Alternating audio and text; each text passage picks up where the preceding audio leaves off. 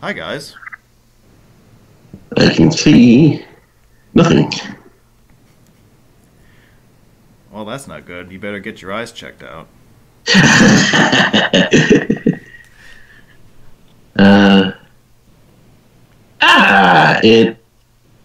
I'm trying to get it up and running Are you, myself over are you, here. are you guys all right over there? What's going on back there? Echoes. Okay. All right. There.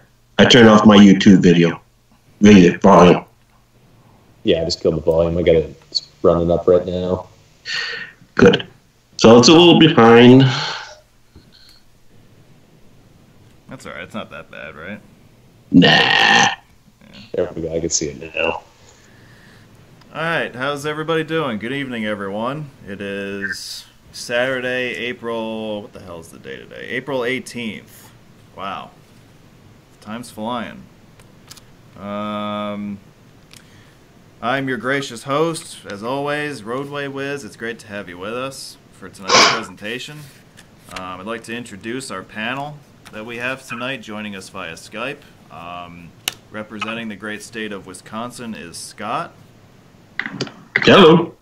And making his debut on this feature tonight, we're very happy to have him from California, Tom.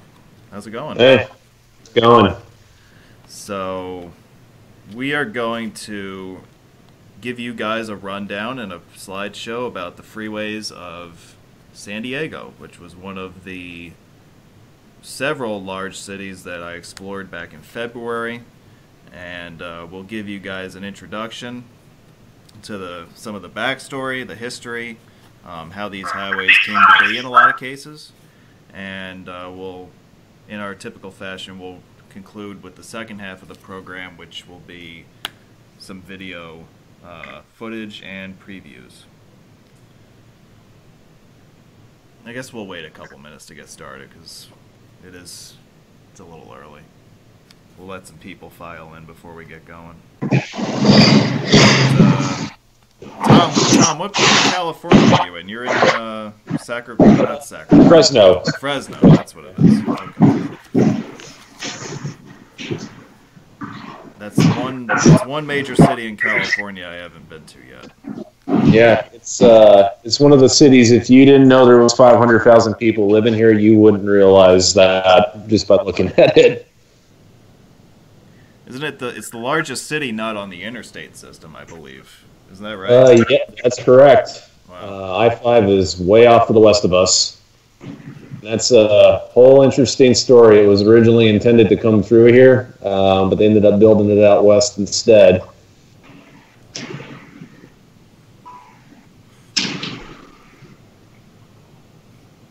Hope everybody's had a good weekend so far. Weather up in here in New York has been rather conducive to staying home. But tomorrow it's supposed to be a lot nicer, so I'm sure the parks up by me will be flooded with people from down south trying to, get out. Actually, most of them are closed down. I think Yosemite was like the first one to, like, back in March. So pretty much we're stuck in, there's nothing to do with potentially 80 and 90 degree weather. Did they, so they shut down all the parks and all that? Mostly the national parks. Some of them, like the Bureau of Land Management trails, are open, but they shut down anything developed, like campgrounds, like the rest areas. So, like, unless you really, really, really know something kind of off grid, you kind of don't have many options. I see. All right. Well, I think we got a good following here. We got a classroom full of people now, so let's take off here. San Diego. But first, some announcements. So, you have seen every week this little drawing, right? This little sketch up that outlined back in the middle of March what I was going to be doing on a weekly basis with the channel every Saturday through this COVID-19 shutdown period. And as you can see, today is April 18th, and look where we are on the map. We're right here. Okay, so we've already taken care of I-17. We did the Vegas and El Paso webinars, which are up on the channel if you missed them and would like to go back and see them. I highly recommend that. And also, we managed to talk over each other for 2 hours while viewing the El Paso and Vegas beltways last week. So tonight's focus is San Diego. You can see what's coming down the line in the weeks ahead. We have 2 more virtual tour episodes coming up. One next week. The one next week I think is really going to be a lot of fun. And we still have 2 more major metropolitan areas to get into in depth after that for the month of May. So we still got a lot ahead of us, a lot of material to cover, and looking forward to bringing it to you in the next few weeks. As far as YouTube uploads go, we continue with the Las Vegas series, which began on April 10th, and that will be going for a few more weeks still. So, if you want to see Vegas highways on my channel, now's the time to pay attention and check them out. Alright, so a little bit of an introduction to San Diego, which is one of the largest cities in California, with a population of 1.4 million. It's ranked number 8 in the country as far as population. I believe it's second largest in California behind Los Angeles. I want to say that there are 3 cities in California with 1 million people, with San Jose being third, but someone can yell at me if I'm wrong about that. Oh, that's right. Is that right? Okay. Which, by the way, I never would have guessed that San Jose was the one that had 1 million, but You can only fit so many in San Francisco. Yeah. Starting to get some uprise in San Francisco, but it's going to be a while before they hit 1 million. yeah. Metro population, San Diego is about 3.3 million as of a couple years ago. Sometimes you'll hear it referred to as the birthplace of California. It was one of the first locales settled on the California coast back in the 1500s. One of the things you'll notice a lot if you visit San Diego is the presence of the U.S. Navy. There is a huge naval presence in San Diego Bay and in Coronado and the surrounding areas, which goes back at least 100 years, probably much farther than that. So you will see a lot of U.S. Navy themed attractions and historic sites and whatnot all around the San Diego region. And also for us road geeks, you might be interested to know that San Diego is the largest American city that does not have a U.S. route running through it. Now, that wasn't always the case. As we'll see, there were some U.S. highways that did crisscross the area at one time, but that is not the case anymore. I'm sure we'll touch on that at some point.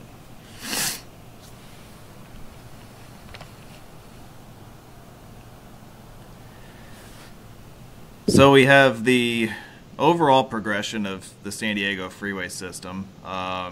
We got some maps that we'll show you here. This is from roughly about the mid-60s. We can see, let me get out my little handy pen here. Let's see, what do we want to highlight first? Well, we can see I-8 running across the top here. Notice how it does not yet extend out to Ocean Beach. That was extended later. We also have I-5 coming in from the south, passing through downtown, and as of the printing of this map, ending right here at I-8, although the extension to the north does not yet exist. That was built later. Also, we have the Cabrillo Freeway passing through Balboa Park and on out towards the north, and you'll notice, if you can see it on here, that is a US 395 sign. And as we'll see as we run through this evening, it is no longer signed as US 395.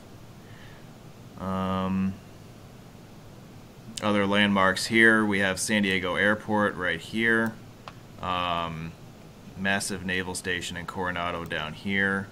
And not yet a reality as of the printing of this map from the 1960s, but you will also, and it's just off screen to the bottom right, but the Coronado Bridge crosses the bay down here, but that's not built until the 70s.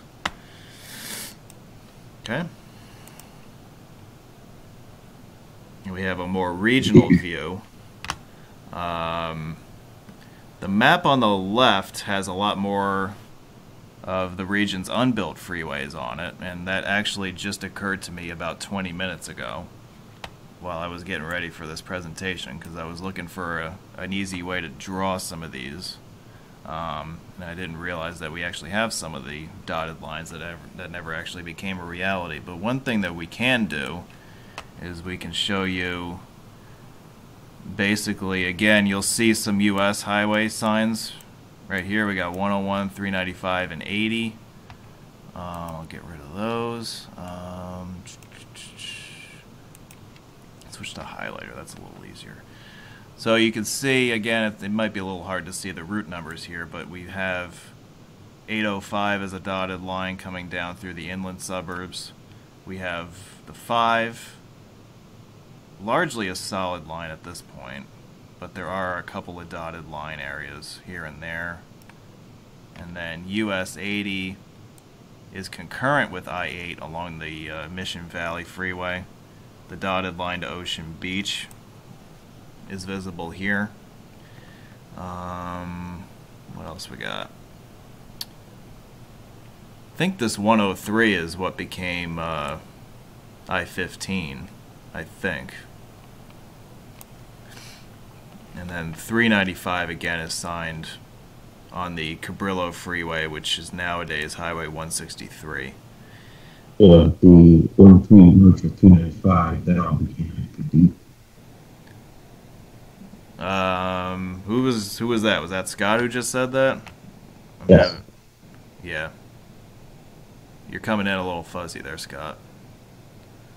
But yeah, the 103 I think became I-15 at some point. Yep.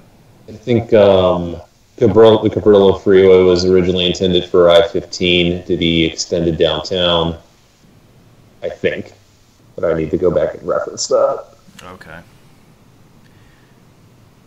And then a more recent map regionally is here in the lower right, where we have most of the freeway system built out in the San Diego area. Now it's expanding out into the east suburbs. 125 is still a dotted line in a few places, as is 905. And Highway 11 is also a dotted line at this point.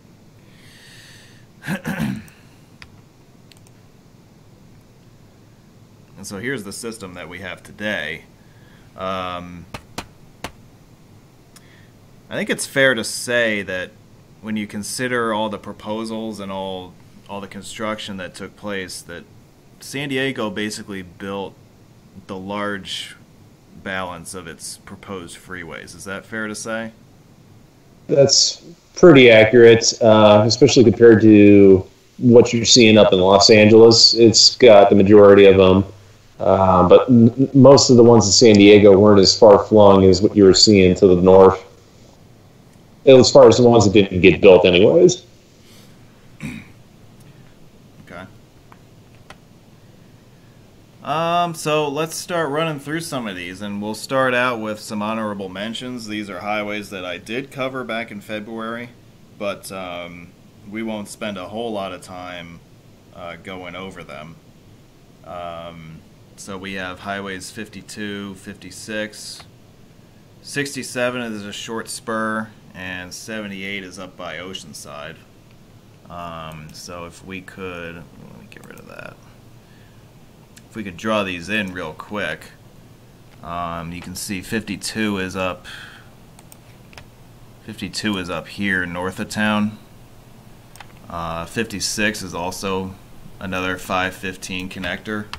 Um, 78 is another one of these 515 connectors, but it's way off map to the north. And 67, the part of that that's a freeway, is right in here. Okay, so these are all freeways that are well north or east of San Diego. They're serving suburban areas, so they're pretty busy as far as commuter highways go. But we won't be spending a lot of time talking about those, but you should at least be aware of them.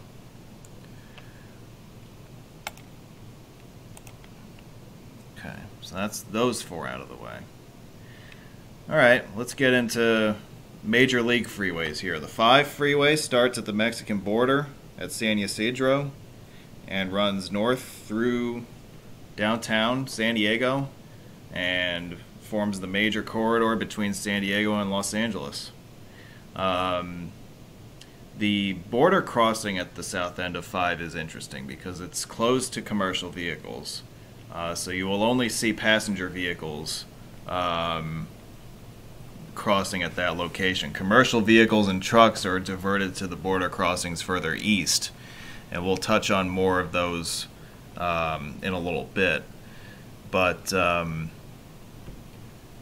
yeah, it is kind of a hassle for commercial traffic if you're trying to get to Tijuana from the San Diego area. The section of the 5 from the border on up through downtown San Diego is known as the Montgomery Freeway. John Montgomery was, I want to say he was an early aviator in Southern California. I believe that. I didn't double check that before we started. I probably should have done that. But he has his own Wikipedia page, I believe. And I'm pretty sure he had something to do with early aviation in California. Man, my co-hosts are quiet tonight. I don't know what's going on. I'm looking it up on Wikipedia. I actually pulled up flyingmachines.org. He has several lines of flights, planes that he had modeled here. Basically, small. It looks like model airplanes or something. One pilot shots. Kind of like Wright brothers doing their job. Okay, so I am right that he's in the aviation business. You are. Okay.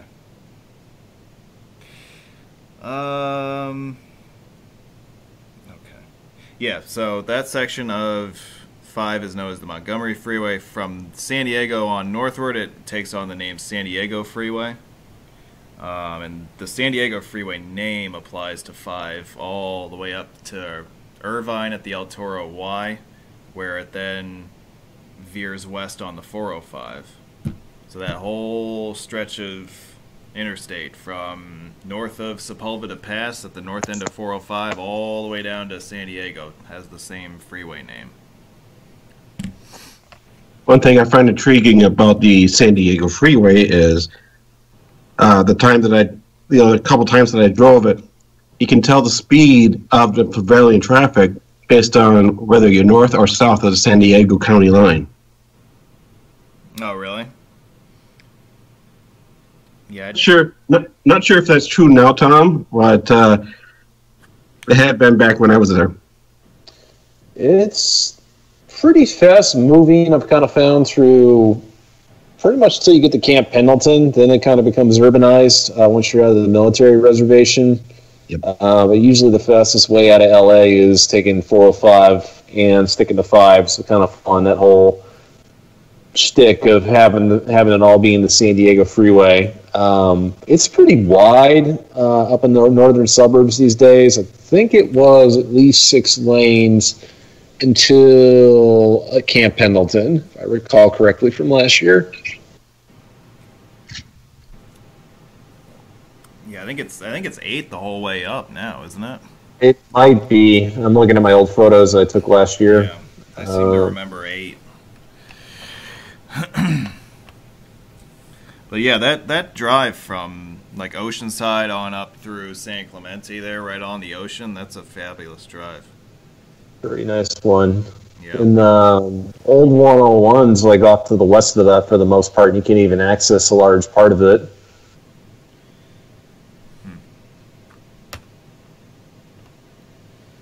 All right, well, we dealt with 5, so let's deal with 805, which is an inland bypass of downtown San Diego and the 5 freeway, serving the inland suburbs to the east of town. One of the things that I really admire about the 805 in general is the very creative engineering solutions utilized to navigate some of the terrain that is crossed over the course of this highway.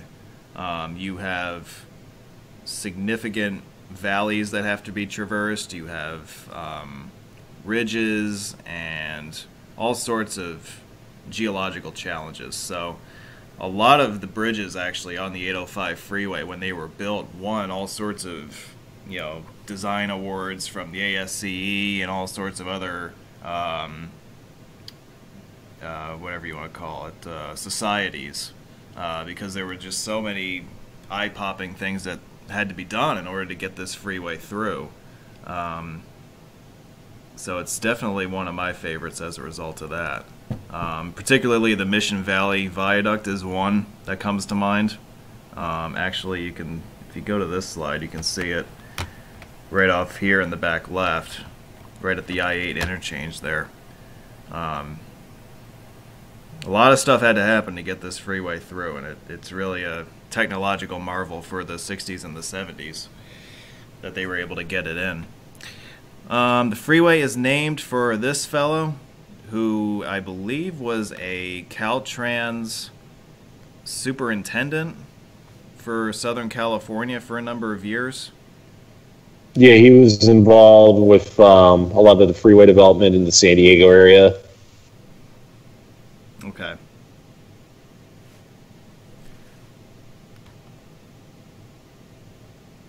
Currently, Caltrans District 11 from 1955 to 1980. And during his tenure, 95% of the freeway miles in San Diego that exist today were built. Wow, okay. So he's like the Robert Moses of San Diego. Apparently, I guess his nickname was Mr. Caltrans, which is kind of amusing considering he worked for the Division of Highways the bulk of his career. Yeah. All right.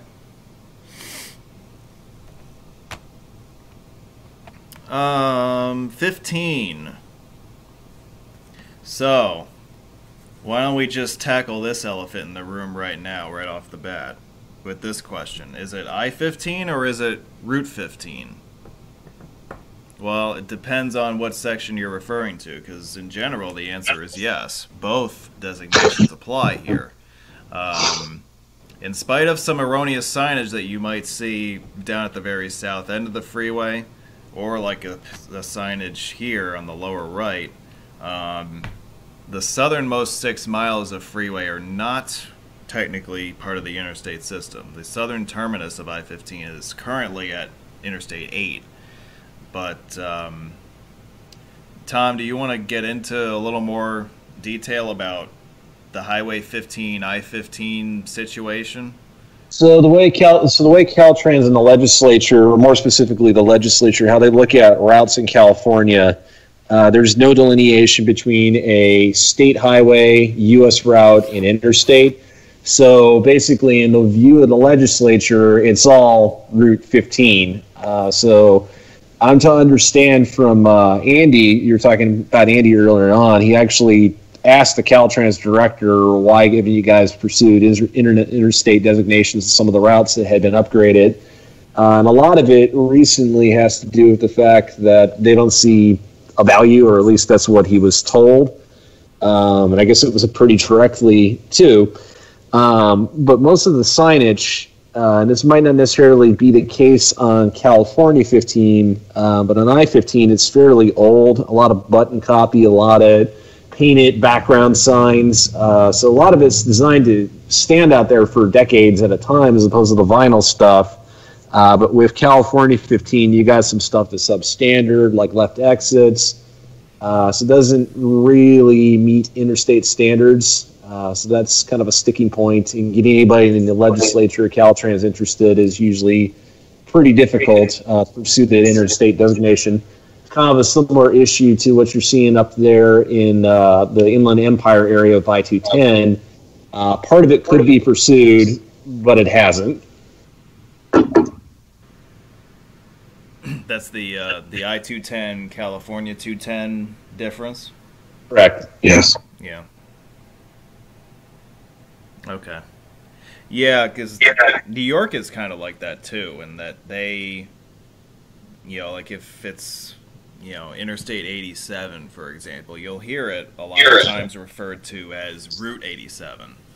So, California is not the only state to do weird things like that.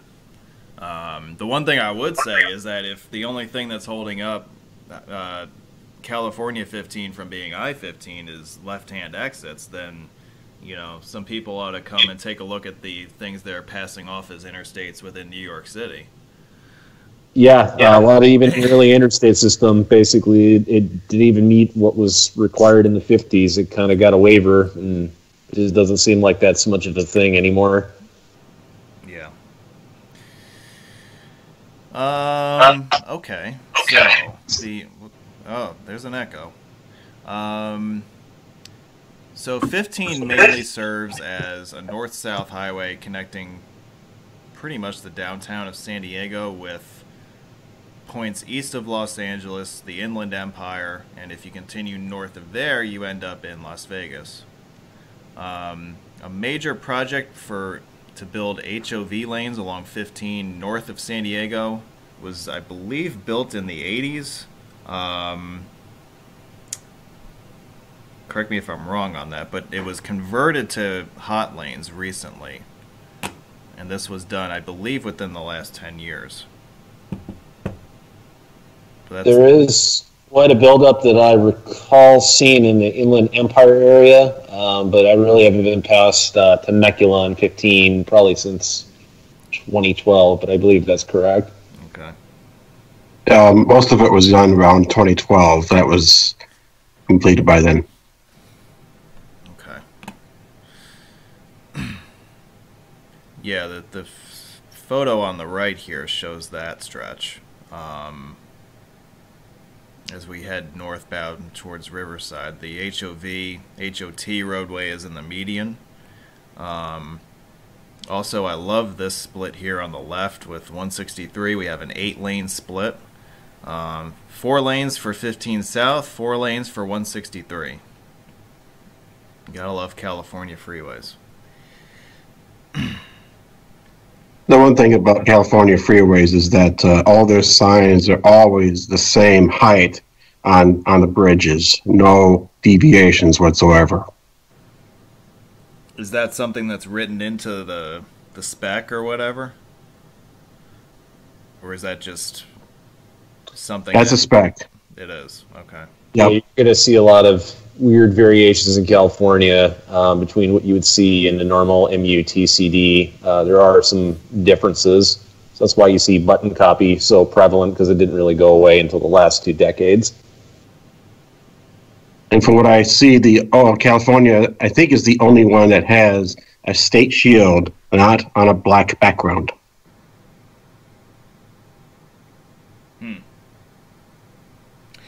Well, you win tonight's first prize. Alright. Interstate 8. Mainly known as the Mission Valley Freeway, it runs east to the west, north of downtown San Diego. The section west of I-5 is also referred to as the Ocean Beach Freeway. It is San Diego's lone east-west interstate. And San Diego is a city with many freeways that happen to run east-west, but this is the only one that is at interstate status.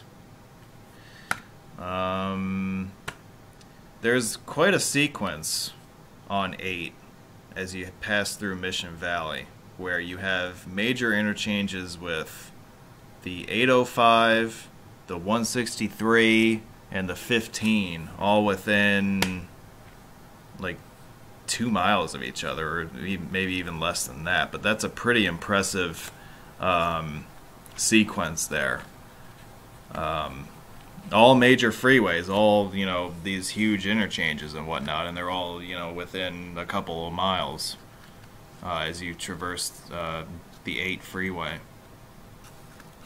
And they're all, considering the geographic constraints, that makes it even more impressive, at least I think, because you're backed up to mountains and hills. Basically, that all had to be engineered through to even make that happen. Yeah, this is the same area that I was talking about earlier with the 805 Mission Valley area. That the whole general area here of Mission Valley was just this amazing feat of engineering to get all these freeways in the first place, given all the constraints with the terrain.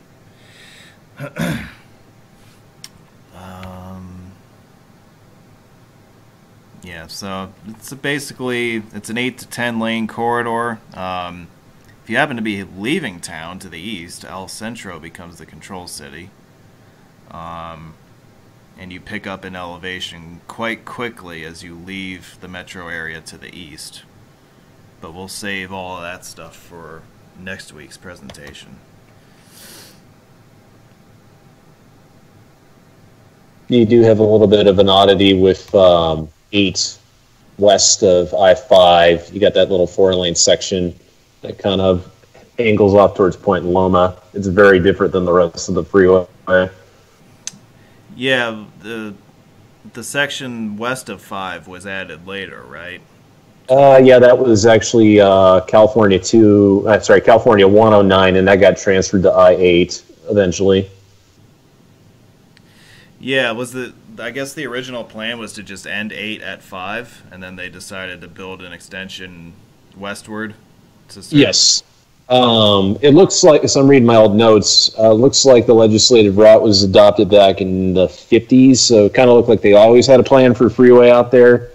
I don't remember exactly what happened, but 8 ended at I-5 for quite a while until 109 got annexed into I-8's route. Okay. Yeah, 1972 got added as a non-chargeable interstate.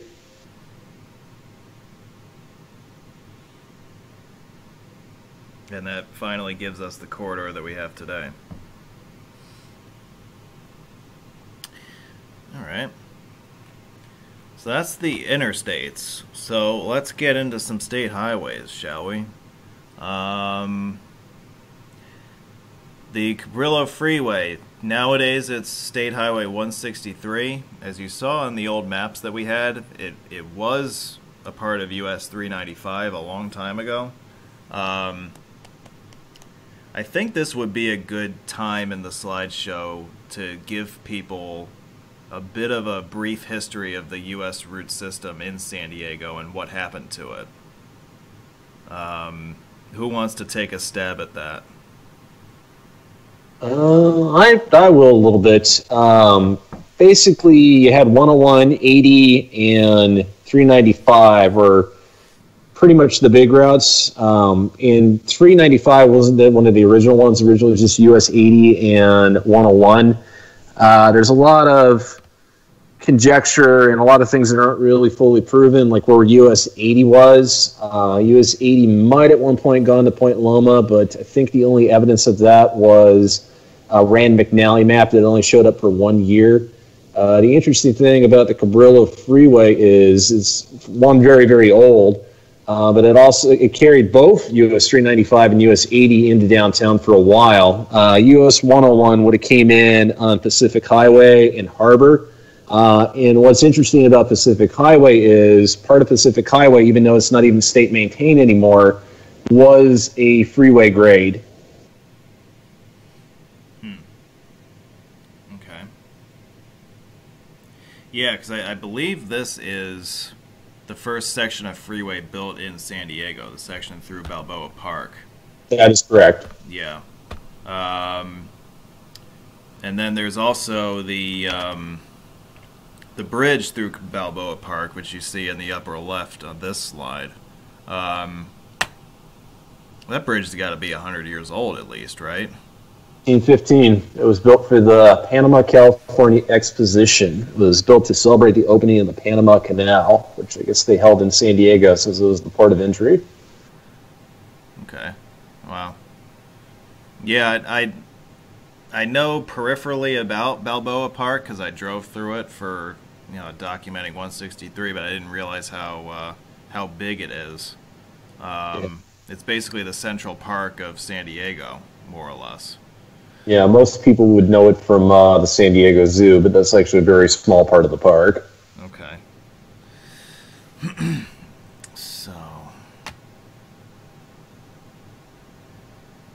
So we mentioned there being east-west freeways that are not interstate standard, or they're not signed as interstates. Well, here's one of them, the 94, which begins downtown and runs to the east, connecting to the east suburbs. From what I've been digging around recently, it sounds like there are rumblings about an expansion project on this highway on the horizon, but I don't know how immediate it might be. It involves adding toll lanes, everyone's favorite. And I don't know, somebody can help me out with who Martin Luther King Jr. was, because I have no idea. Somebody can take a stab at that one. I'm sure he was some guy who wasn't that important.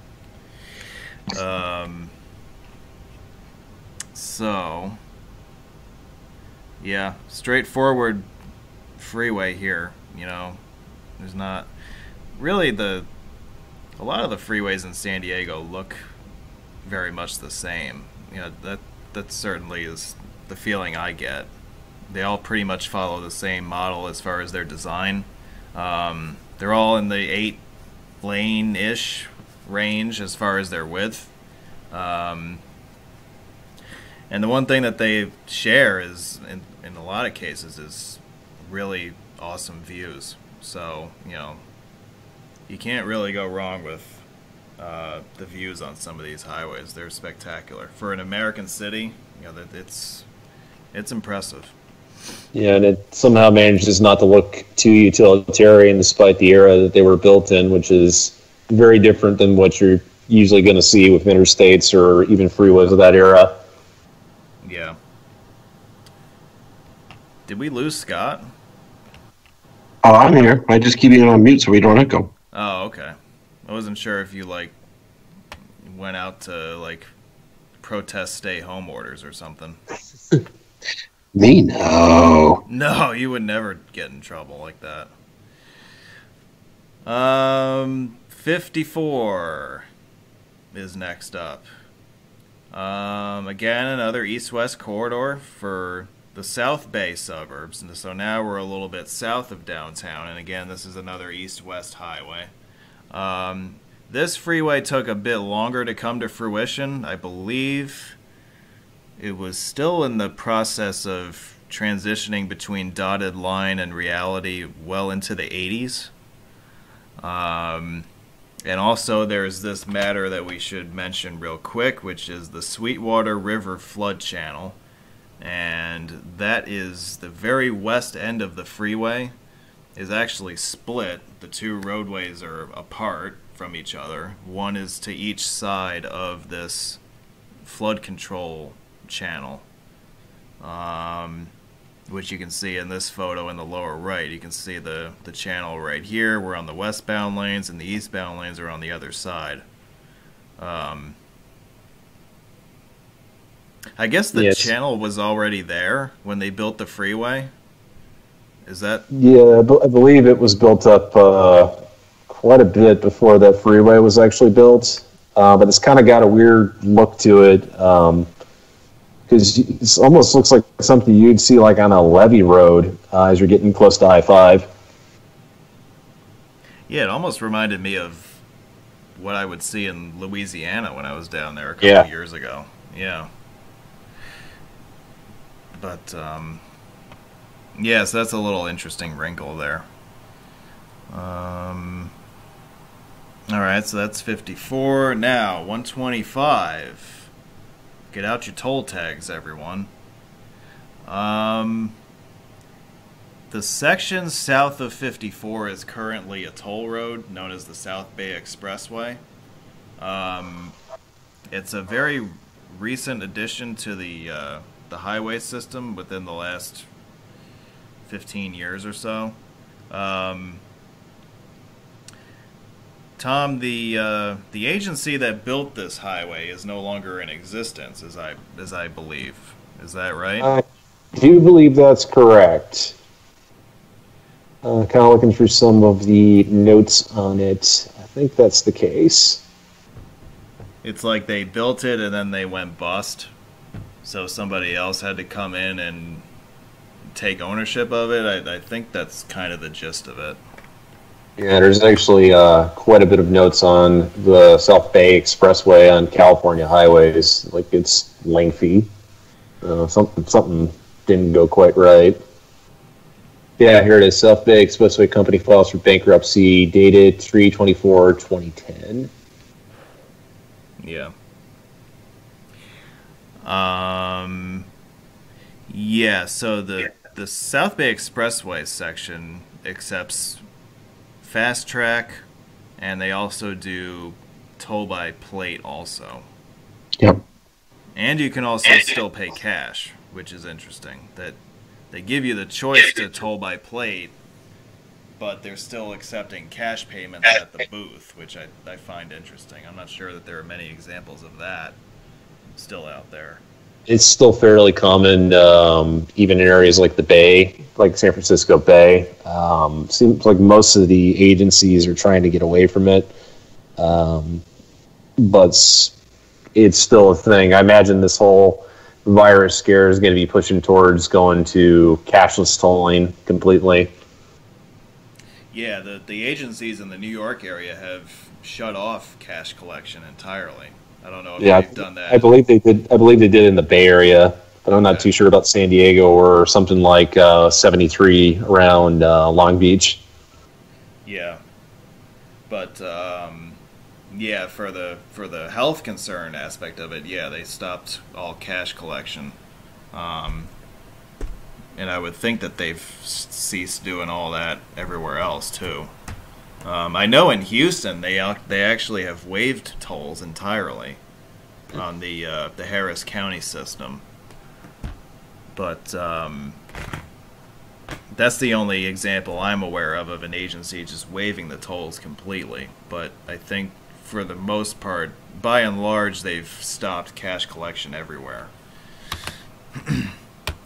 The 125 was the first toll road built in the San Diego area, and as of now it is the only one. However, as we'll see in a couple of slides, we might have another one joining it at some point in the near future. And again, the 125 is another inland north-south highway. It's located to the east of the 805, so it's the next highway out from downtown San Diego. So it's mainly serving the east suburbs and serving as a distributor to the east-west highways that get you downtown. Yeah, so in the lower right we can see the toll plaza for the 125. This is located about a mile or two north of the 905 split near the border. There's a single toll plaza, and there are also, if you are exiting further north without passing through the mainline barrier, you'll pay tolls, at ramp entries and exits and stuff like that also. So it's set up like your traditional cash grabbing toll road. So of course I had to drive it. Alright, so while we're down this way, let's spend a few minutes on 905, which is another east-west highway that is mostly built to interstate standard, if it isn't fully built to interstate standard already. This is a major freeway that as I mentioned before, this comes into play because the 5 freeway border crossing is closed to commercial vehicles, so they have to be diverted to the crossings further east. How do you get to those crossings? You follow the 905 freeway in the vast majority of cases. So this is a major highway serving, I don't know about mostly, but a great percentage of its traffic is commercial traffic heading for the border. Right at the Otay Mesa crossing. Yeah. There was a road in this general area going back to the 1920s.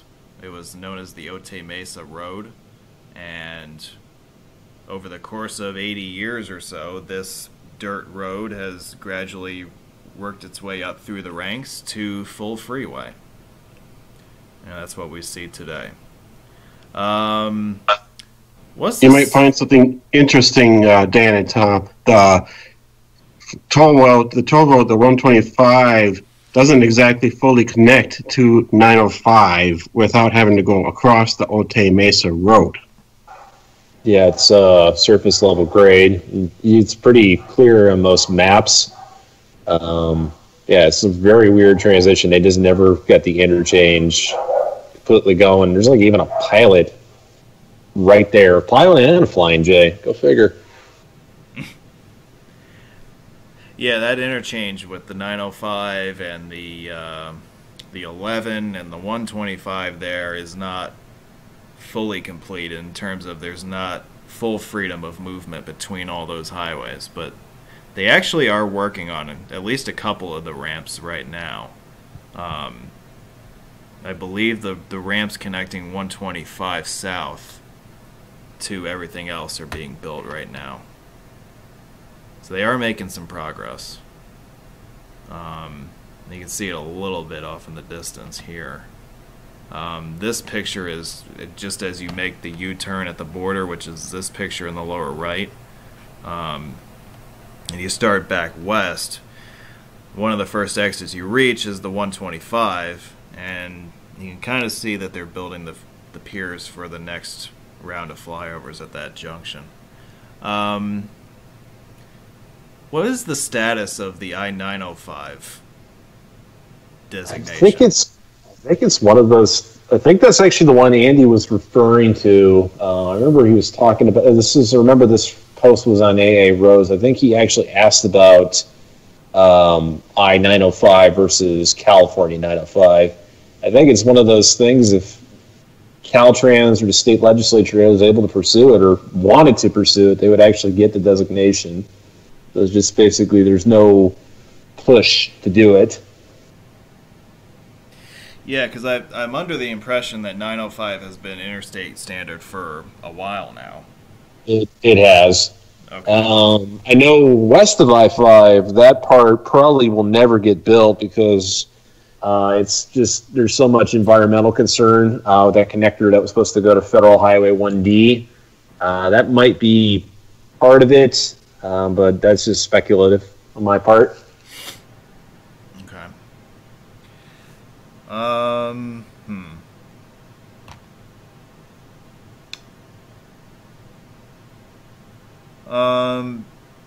We have a question in the chat here I want to address while we're here. Road lighting in San Diego County being LPS. I don't know what that means. Is that still the case? Tom, do you know anything about lighting? Not much. Okay. Yeah, All I'm going to say is define LPS. Because I know there had been like yellow fluorescent lights on I-8 that I saw near El Centro back in 2013, but I don't know if they're still there or low pressure sodium. Thank you. Not sure if they're still around. Yeah, you have to spell that out because I'm an idiot when it comes to lighting. So, yeah, I wasn't actually driving around San Diego at night, so I couldn't really tell you. Because actually, during the two night times when I was in the area, I was actually up in Irvine. I wasn't down in San Diego. So by the time it was dark, I was well out of town. Okay, if I may, I just looked it up, and yeah, exactly what they were talking about in the chat here. The low pressure sodium is scattered about, was scattered around. From what I saw in 2013, they look like fluorescent lights, but they aren't. Especially on the eastern suburbs, El Centro, for example, I saw them out there. Tubes, thank you. Yeah, come to think of it, like if you're way out there in the Imperial Valley, yeah, there's still some old stuff out that way. I remember seeing some stuff like that. Yeah, that was built up pretty quick out there, if I remember right. You got a lot of old, not just lights, but everything. Old signage, old whips of the road. Pretty much everything is kind of pretty archaic by today's standard in Imperial Valley. Yeah, but that's why road geeks like it so much. Yeah, it's a nice road, especially when you dip below sea level, then go, I think it's like 4,200 feet up, like in 15 miles. Yeah, right. Yeah, that's a fun drive. I'm glad I got to experience that in February. I experienced that at night. Oh, I bet that's harrowing. I actually ran through that once in the snow. I was going to, I think it was Riverside to Yuma, and ended up snowing up there. It was not what you'd expect. Well, we'll get to experience that drive next week. But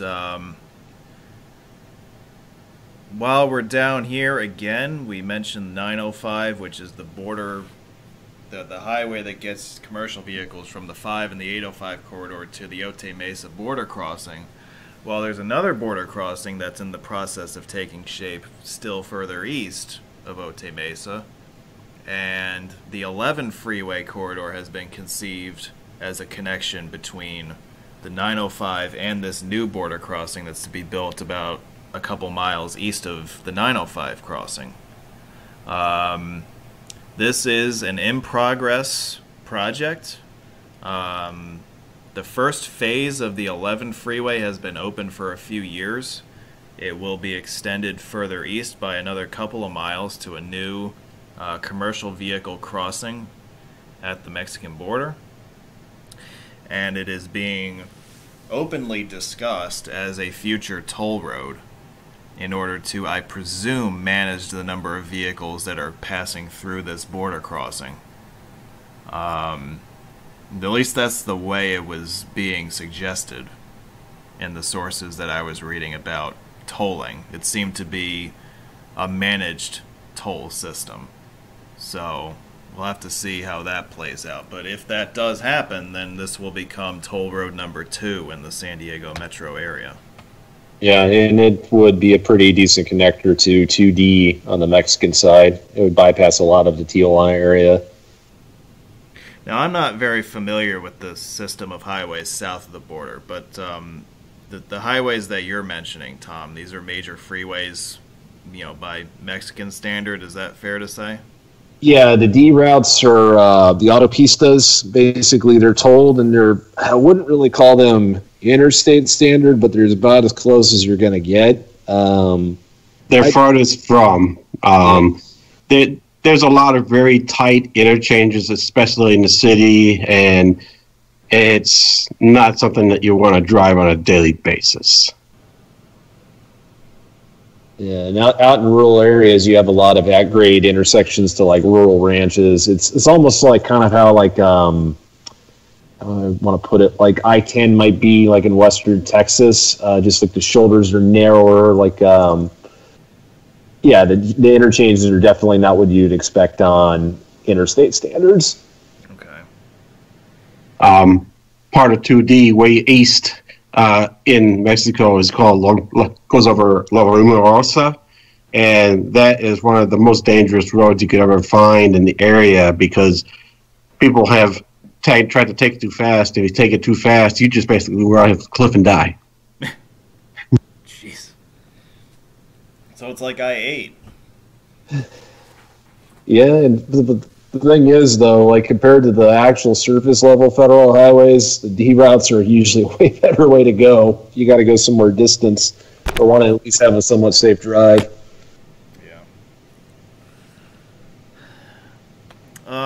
So in this slide, we have the eastbound beginning of 11 at the 905 split.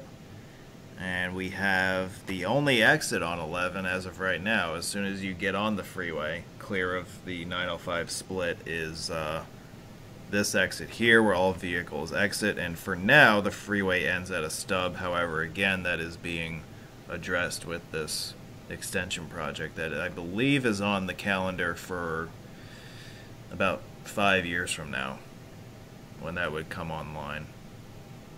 But, you know, we'll see what happens. Well, it wouldn't be a Roadway Whiz slideshow without a bridge, so I guess we better spend some time talking about this one. So, the Coronado Bridge spans the San Diego Bay just south of downtown. It links San Diego with Coronado and the island area. It's a 5-lane deck, so you have 2 lanes generally in each direction at all times, and then the 5th lane in the middle becomes reversible depending on the time of day or the day of the week in general. The bridge was tolled from its completion on up through, I want to say, 2002. And the toll, I believe, was only in one direction. Yeah, it was supposed to end in 1986 originally, but it went into the 2000s, 02, like you said.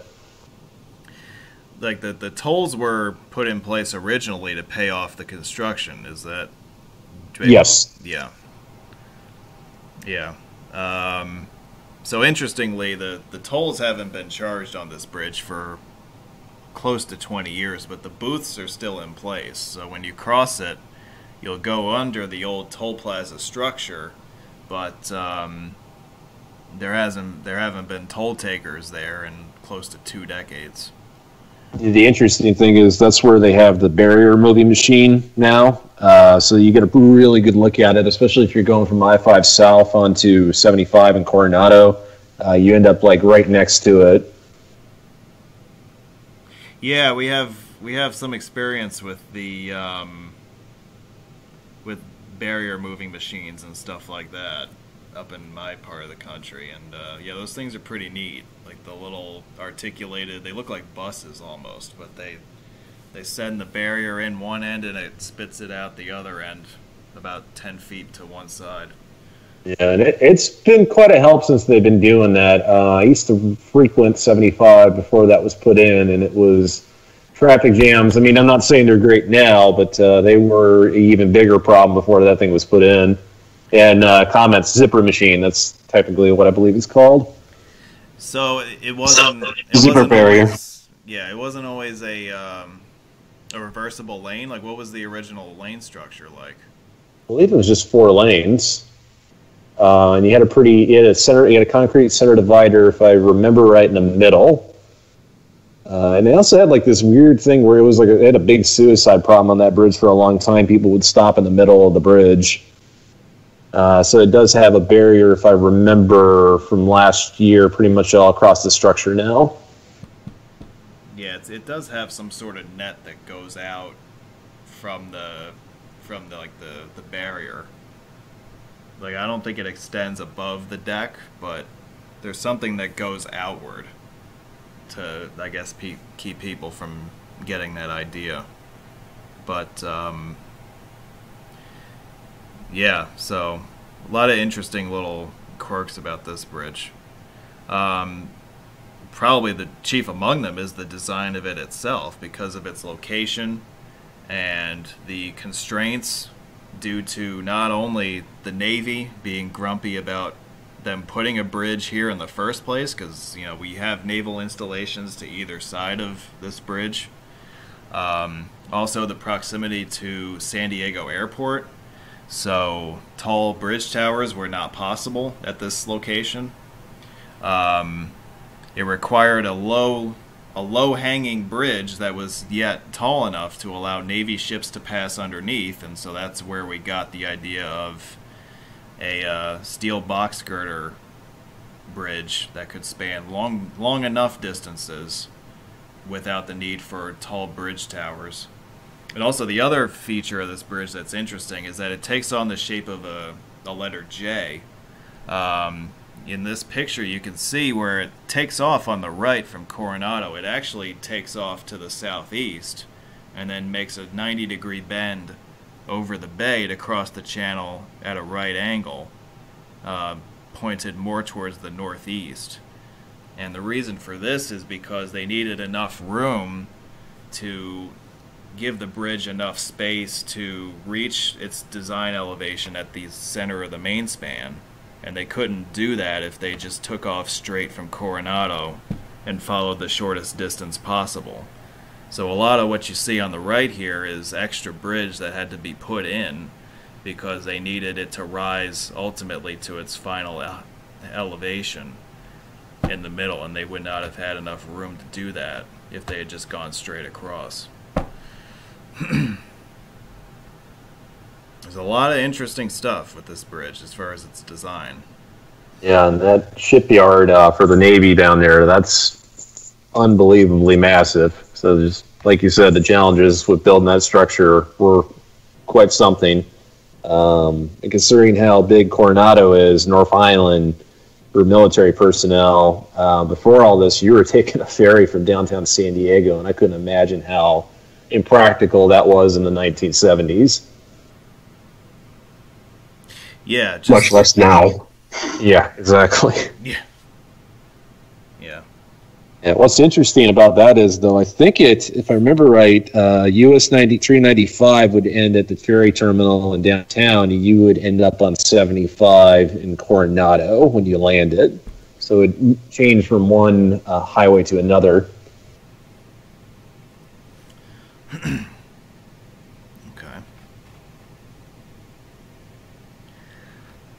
I think we kind of sort of touched on this with the slide near the beginning when we were going through the progression of the San Diego freeway system. Most of the freeways that were planned ended up coming to life in real life. But I do want to touch on three of the more interesting ones real quick. We have designated as 157, 171, and 252. And these are freeways that either would have connected more directly with downtown San Diego, or they would have served as connectors to those highways that take you downtown. So if we have, again, this is a map of the present day system, so let's break out the highlighter here. Let's color code this. Let's make 157 yellow. Let's do that, and let's do that. I feel like I am in a classroom trying to teach third graders math right now from home, because everybody's teaching from home, right? Let's see, what color? Alright, I got this one. So 252 South Crest Freeway. We do have some ramps that exist at the 805 junction. This was meant to be a short connector on the north side of National City to connect 805 with the 515 junction just southeast of San Diego, or the downtown of San Diego. 171 was, and if I'm doing any of these wrong, please interrupt me. Again, we have ramps down here that were built with the freeway in mind. It would have gone straight through Balboa Park and ended up somewhere over here at the 805. Again, another downtown freeway to link up with the suburbs to the north and east. And the 157 I've read a couple different iterations. One of them, I'll draw you the one that makes the most sense to me, but it would basically be a continuation of the South Crest, and it would have gone something like this off to the east. There's also another idea, if you want to consider this one also, that kind of starts further up like this before coming down. So either way you want to look at that, that's your 157. The two that had actually anything at all built of them were the 252 with the ramps off of 805, and also the 171 with the ramps off of the 5 right at the south end of Balboa Park.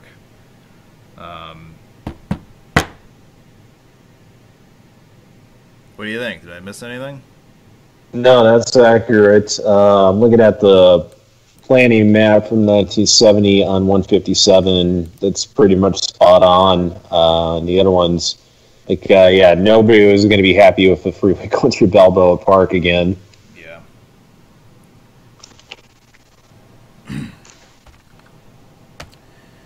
How close would have gotten to the zoo? Look at that map of it. I think it would have gone right past the zoo, right? Yeah, looks like it. Might even went on the zoo property. No, on the map I'm looking at, it looks like it almost goes like directly northeast towards the junction of 805 and 15. This is off the 88 state highway map, so an earlier version of it could have been much more into the park. So, like, alright, so that's this version. This might have been an earlier iteration, so what if... So you're saying there's something... Let me change the color. There's something more going off like this? No, went down, looks like the junction of 15 and 805 is where the 88 map shows it. 15 and 805. Yeah, isn't that... Yep. Yeah. Yeah. Yeah, I can see why they would want to do more of a direct connect with 15 with that. That makes sense. Yeah, then looking at the older maps, 103 did become 15. It looks like it changed somewhere in the 70s. So that looks like that corridor just became more important as time went on. Yeah. All right. I think that tackles that, right?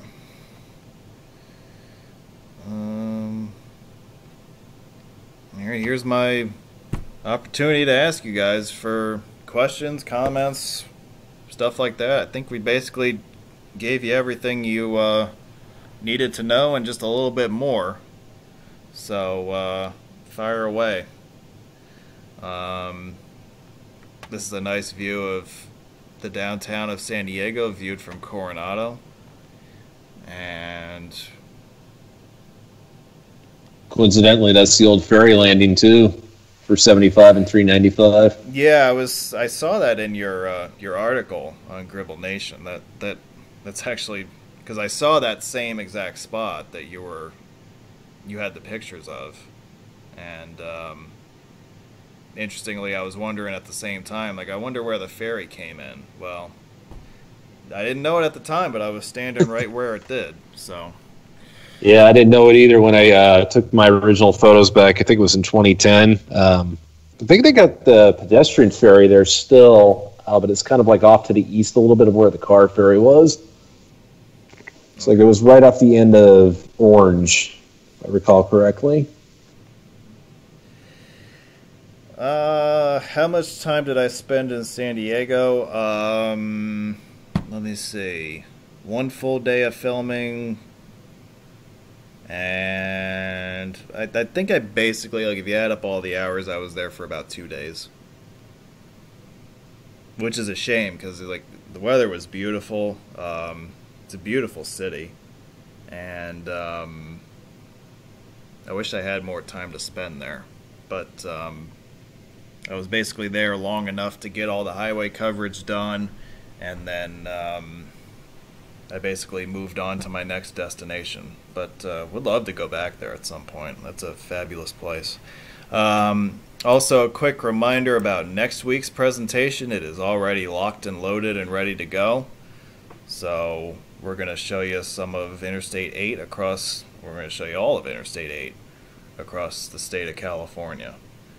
For that reason, as we transition into the video portion of tonight's proceedings, you will not get any I-8 video footage tonight. That is being reserved for next week, because I got to give you something different to look at every week. So that's how we're going to roll here. All right, enough talk. These are all the videos. Well, these are just, I picked out these few that I think are relevant for tonight. You could do this for your house. Gotta kill the sound. So yeah, the San Diego video series is quite extensive. Again, it covers all the freeway mileage in San Diego County. So you can expect that all this stuff will start appearing on YouTube, I would think sometime in the summer, although I haven't made a decision yet as far as that's concerned. But we're gonna watch some footage here for a little while here. These are all videos filmed in the middle of February, which, by the way, guys, like, doesn't the middle of February feel like years ago now? Is that just me? Yeah, March feels like forever ago. That's the last time I actually took a decent road trip somewhere, and now it feels like it was like in 2018. Yeah, it's like I haven't even left town this month, so it just feels bored. I know. And to answer Shondor's question, it started right at the junction of 163 and 15 in the Miramar area. Yeah, this video encompasses the entire length of the 163 freeway. So the 163 begins at the north end at 15, and in a short amount of time here we'll end up right at downtown.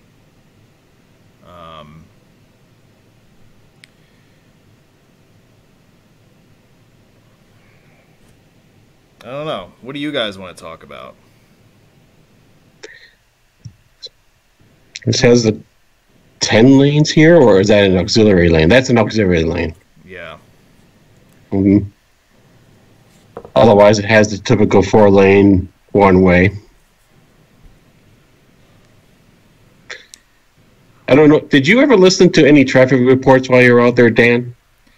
Yes. I always notice how they always call the leftmost lane the number 1 lane or the number 2 lane, especially like in Los Angeles. It's a I don't know what thing. Yep. Yeah, they do it statewide. Even in Fresno, like, they talk about that. They'll have like some CHP guy come on the local news, and they'll talk about like, oh, there's a obstruction, the number 1 lane. You know, everyone used the two lane. Yeah, like, so that's just a CHP thing. They just is there any reason for that you know of? Not really. I always kind of chalked it up to it was one of those California things. Like, I'm not originally from here, so a lot of the slang doesn't really add up with like what I'd see in the Midwest, Florida, Phoenix, any of those areas. It's kind of just unique to here. There's a lot of things I feel about California that does make it unique from the rest of the 50 states. When you cross over from the Vegas side of the border to California, you can tell a difference in the landscape from one side to the other. That's just one example. Well, you know you're entering California because you have an agricultural checkpoint. I used to have a list where you could get into the state where you didn't have to go through one of those. There's some really remote areas like in the Mojave Preserve that don't have them. It's mainly just major roadways like the Interstates. California 62 has one of them. I don't think a lot of them along the Eastern Sierras have them, just because you're going to get so far into the state anyways. What's the point of manning it? US 395 has one, but I don't think even US 6 had one, but I could be wrong about that. The inspection station on 15 was located further inland, way past by Ural. Yes, and the trick was to get by that station, because it would always have a backup, is to get off on Yermo Road and you just drive right by it. But now they moved it to closer to the state line. Yeah, and they never used it when I was crossing through there in 2013 either. There was also a station on the 5 between LA, or more like Oceanside and San Vicente, but I think that became more of a inspection station for the customs. That's Border Patrol. I-8 has a couple of them too. One each way. Yeah, I think it's their jurisdictions within 100 miles of the U.S. border. So even in Arizona, the Border Patrol checkpoints are pretty common. There was a big one just west of Las Cruces on I-10, and then there was one past El Paso if you're heading east towards Van Horn on I-10. I don't think there's any on the state highways. There might be one on 94, but it's been quite a while since I've been out that way. There are several, I know this is off topic, but the state highways near Bisbee, or actually north of Tombstone and Sierra Vista, there are a bunch in Arizona on the state highways. Yeah, and kind of on that rural part of the state, because you got a lot of larger towns like Douglas. What is it? Little town on Nogales. Yeah, Nogales, that whole area. So it's kind of where they were mainly concerned with a lot of drug trafficking in that area. You had a lot of people coming up through Ironwood Forest National Monument, so kind of through a lot of the tribal land. They would kind of go up on Arizona 85 and kind of take the long way to I-10 on foot. See Border Patrol got there quite a bit. But yeah, on the California side, what are there? 4 border crossings in Mexico. San Ysidro, forgive me for pronouncing that wrong. Otay Mesa, Cate, and Los Algodones. Oh, and Calexico. That's 5 actually. My mistake. Yeah. Just one closer That goes to Mexicali. Yeah. You got Tecate, California 188. I'm trying to think of what the one is closer to Yuma. Los Algodones. Yeah, there you go. Yeah, on the subject of Border Patrol checkpoints, I did pass through a couple of them in the area of the Salton Sea, like on 111 and on 86 they have them. Oh, those are new then, because those weren't there when I was working in the area around 2011, 2013. Yeah, me too. Oh, wow. Yeah, because I thought those were pretty far inland for Border Patrol. So, And yeah, that's if you what want I to know was how saying. inland they go, they have one on US 70 on the White Sands National Monument area. Yeah, in right Mexico. there past the missile range. jeez. That's how far inland they go. Yeah, apparently their jurisdiction is 100 miles from the border that they could put up a patrol station or a checkpoint station. So now we're going through Balboa Park, and you'll notice the overpasses take on a much more decorative feel to them. You'll also see the Cabrillo Bridge fly over in a short distance from now.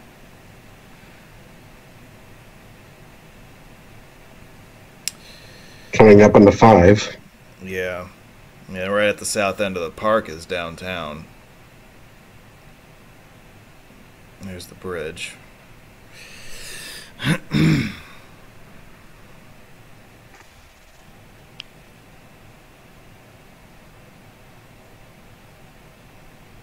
There it is.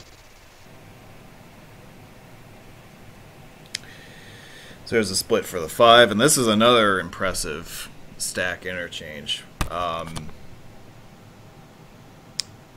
It almost looks like there's some sort of stub stuff going on here with how we switch pavement and all that. Is there anything to that?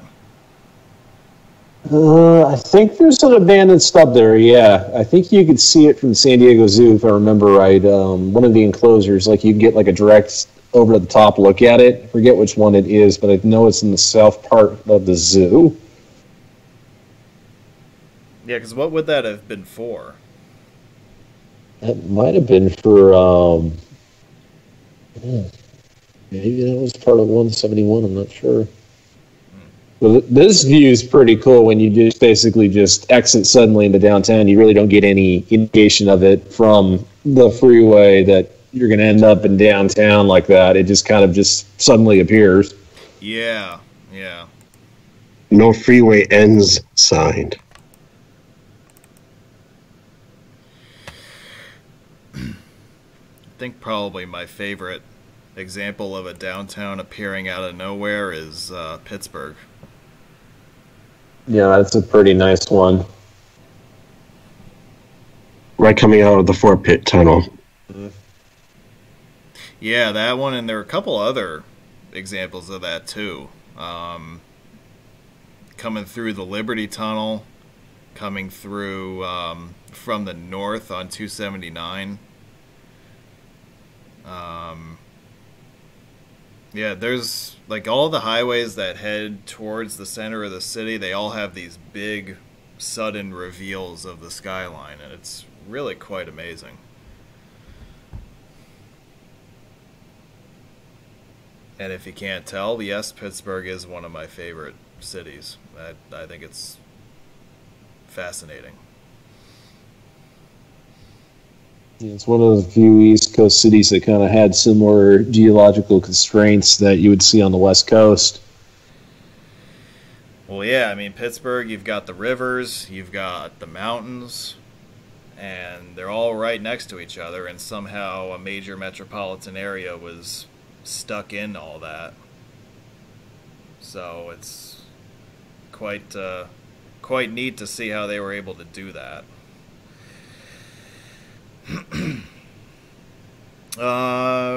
What highway are we on right now? Are we on 94? I don't even know what video I clicked on. I think this is 94. 94 westbound. Again, this is another freeway that enters downtown directly. We're now approaching it from the east as opposed to on 163 where we were approaching it from the north. 194 is a classic case of the substandard interchanges that kept 15 from being interstate at that point. Has that really tight cloverleaf ramp. Yeah, I think there are some left-hand exits and entrances at that junction that we're going to pass. Which, again, I kind of chuckle at because I was just on the BQE today, and, you know, if you guys want to call that interstate standard, I want to have a word with you. It's not even close. Yeah, so I think it's kind of cute that people in San Diego are complaining that an interchange is not quite standard. And that's I was on the BQE before they replaced that bridge, and it's like, I don't like it. Oh, the K bridge? Yes. Yeah. Yeah. Well, like, I never really had much experience with it until I was able to drive. But every time I drove that old bridge, I always thought that my car was going to go straight through the deck. And somehow I lived to tell about it every time. Suicide Bridge. Yeah, kind of. The old Tappan Zee Bridge had holes in the deck, too. That one was pretty rough. Yeah. I mean, all these... that was one bridge I was scared to cross, I guess, too, so...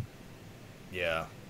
Yeah. After hearing all the news about it being subsand insufficient. Yeah. Yeah, New York had after the quite a few of Minneapolis those. bridge fell. Yeah, that's another one. So looking at the comments about Route 94 being added to the state highway system in 1933. So before 1964, all the signed state routes and U.S. routes would have like a secret legislative route number. But what's interesting about 1933 is that was the first year the legislature definitively said that the Division of Highways can maintain roads in cities. So before that, you basically had the auto clubs making agreements with the cities to sign the highways, like the U.S. routes, even some of the early state routes before they were state maintained. Basically, it was just the Division of Highways would contract out to, like the Automobile Club of Southern California to put up signs wherever they thought the most practical route was until they could build something. Here comes one of those left exits on Route 15. Yeah. I love the giant sign on the left for 25 miles an hour. Now you can kind of see why. That's like a freaking hairpin right there. It's fine. Put an interstate sign on it. Yeah.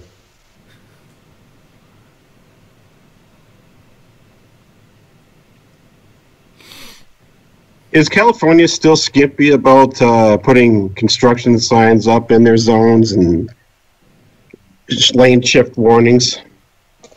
Usually it's a free-for-all. You just get a orange construction warning and it doesn't even lower the speed limit most of the time. So like on 99 in my area, that's usually how it goes. They might close a lane, but it's usually just a complete free-for-all. And I noticed that because they were doing the new lanes on the 5 north of the Newhall Pass. It was just basically... Yeah, that was weird. Like they were splitting traffic and everything and expected everybody to go 55 miles an hour. It was like, that's not happening. I was on the number 1 lane, to say the least, and saw one truck just basically mount the median barrier right in front of me. Yeah, in Bakersfield, they're doing that right now in 99. They got the one lane, the left lane all the way kind of out there. You got a Jersey barrier on both sides, and that's the way you're supposed to get through downtown, while they're finishing the ramps at 58, just to get through there if you're going as through traffic. It's a complete disaster. Speaking of downtown reveals. Yeah, that's a pretty nice one. Yeah, this was a nice one. So that's the 94 approach.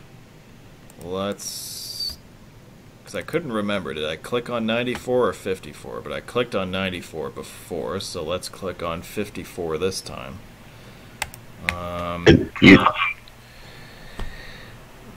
So the 125 toll road begins right where this video starts and heads south, but we're going to turn to the west and head back towards the 5.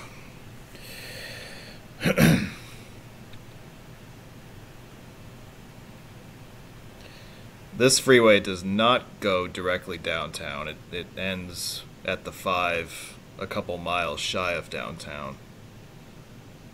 Notice something missing about this freeway? CHP officers? No, what? The 4th lane. Oh, well, that's true. Sure, the shoulder will get used for that eventually. Yeah, that's some nice wide open space there that they could put some more lanes at some point. Probably be a toll lane too, an express lane. It's the big thing they're doing on a lot of the freeways in this state right now. Yeah, the hot lane phenomenon appears to be a nationwide obsession at this point. Yeah, like I-680 up in the Bay Area, that's the big new thing, is getting those toll lanes in there.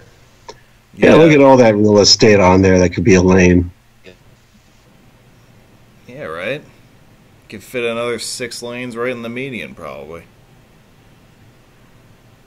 But yeah, the 680 project, I got to check that out last year, and that I think that project is still ongoing, and I think aren't they adding lanes on 880 as well? I think so. Yeah, no, they are. I drove that a couple months ago. Yeah, they are, and looked like they were almost finished to I-238. I'm sure that would get some comments, that particular freeway, but yeah. As ever. Brought up that one. But yeah, they're almost done to I-238. Well, you mentioned it, so I'm gonna jump on that and run with it. I think that we kind of have heard the story of the designation and why it exists, but can you explain like what the reasoning for that decision is? So going back to what I was saying about the legislature not viewing, U.S. routes, state highways, and interstates as anything different, they're just routes. So at the time, there wasn't really any numbers available aside 180. And California 180, if you guys don't know, is actually a major highway and freeway in the Fresno area. So that got some pushback. So this is kind of where you get the I-238 from. Originally, that was California 238, and California 238 still exists. But in the eyes of the legislature, even though part of it's an interstate grade, they view it as just the singular route. So to the legislature, it doesn't mean any difference what shape the shield's on there. So that's where you get that bizarre number from. Now, since then, there's been talk about building another bridge, which I can't ever see that happening across San Francisco Bay, which would open up the possibility of I-380. The Embarcadero Freeway is long gone, so 480 is available. But kind of going back to, like, things usually don't happen in California unless there's a push for the legislature to do something. So, like, unless people start running to their, local guy in the legislature and saying, hey, this I-238, this has got to stop, is ever going to happen with it. Most people really don't care. They just drive it. Yes, most people probably would never even know that was like a complete numbering violation or how weird and unique it is.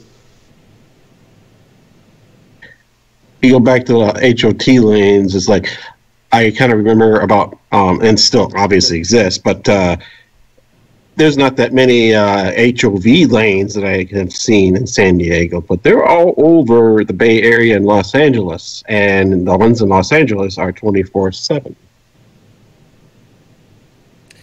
Yeah, those are 24/7. If you want to bring the conversation to Nevada real quick, those HOVs are 24/7 enforced. Yep. Which I don't really understand that, but that is. I can understand for Los Angeles because of the traffic being pretty busy round the clock. The best times to drive a freeway in California are between 11 and 4 at night. Yeah, I believe that. Yeah, I got lucky last year. I was going to San Diego, and I kind of timed it perfectly. I hit Los Angeles like at 9:30 in the morning, and I took I-405, take the San Diego Freeway to get around LA. I've never made it through I-405 once. A dozen times I've driven it without hitting a major traffic jam. That was the only time I've never hit only time I haven't hit a traffic jam. It was like a freak thing, middle of the week. I got down to 30 miles an hour around Sepulveda Pass, but never stopped. I don't think I'll ever see that again unless I drive it unless I drive it like right now. Yeah, right. I was on the 405 just south of Santa Monica Boulevard, and it was going at a good clip. And then I found road debris had just been placed there by a traffic accident, and everybody was just trying to get around it. And that basically was the start of a traffic jam. I was at the front end of it, got lucky.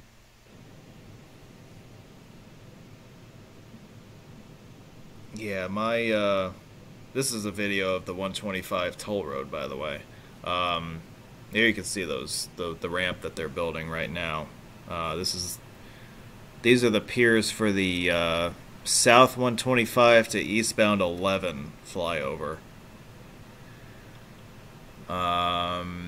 Yeah, as far as clinching the 405 is concerned, my experience of it, I got through southbound easily.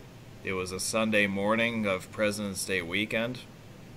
Northbound, I got pretty much the whole way unscathed. There was a very, again, similar to what Scott was saying about a backup right at the front.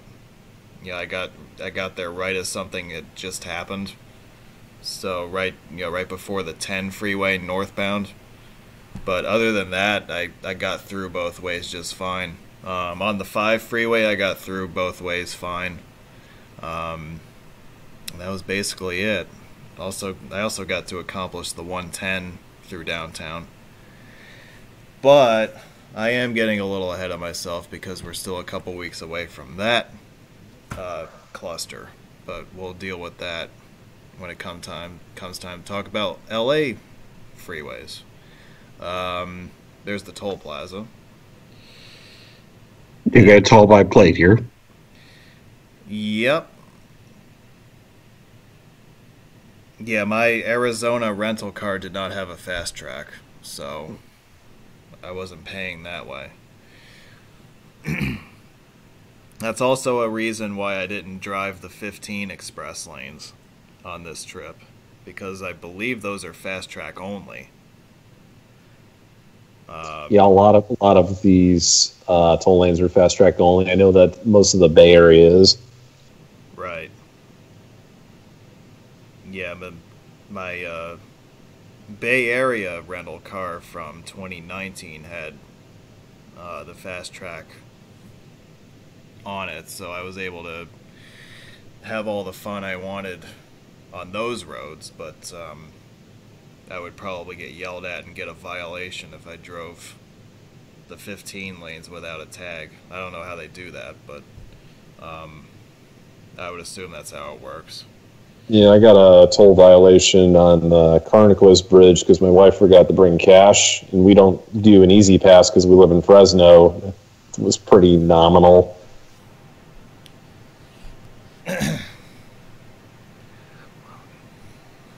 Well, you can see that we basically have the road to ourselves at this point. Nobody wants to pay the toll. Well, I wanted to, just so I could clinch this thing. Is that a biker? Yeah, so this road is interesting in that it doesn't explicitly ban cyclists and pedestrians, unlike other freeways in the area. I don't know if that's a 125 toll road thing or if there's something more behind that. But yeah, That's pretty unique. Usually they got something that says not non-motorized traffic prohibited on limited access grades. Yeah, and I think we just passed a guy about to take a whiz too, so they allow all sorts of pedestrian traffic on this Speaking highway. of which, His Cavalier broke down. He was going to be there for a while. Yeah,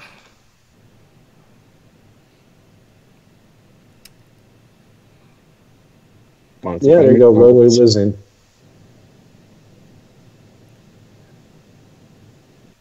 Yeah, I was reading about the history of this highway a little bit, and I guess the toll rates were so high when it opened that practically nobody was using it at all. And this level of traffic is actually a significant uptick from what it used to be. So if you think it's empty right now, when it opened, there was probably just... you could probably break out a game of football in the middle of the roadway and it wouldn't cause much of an issue.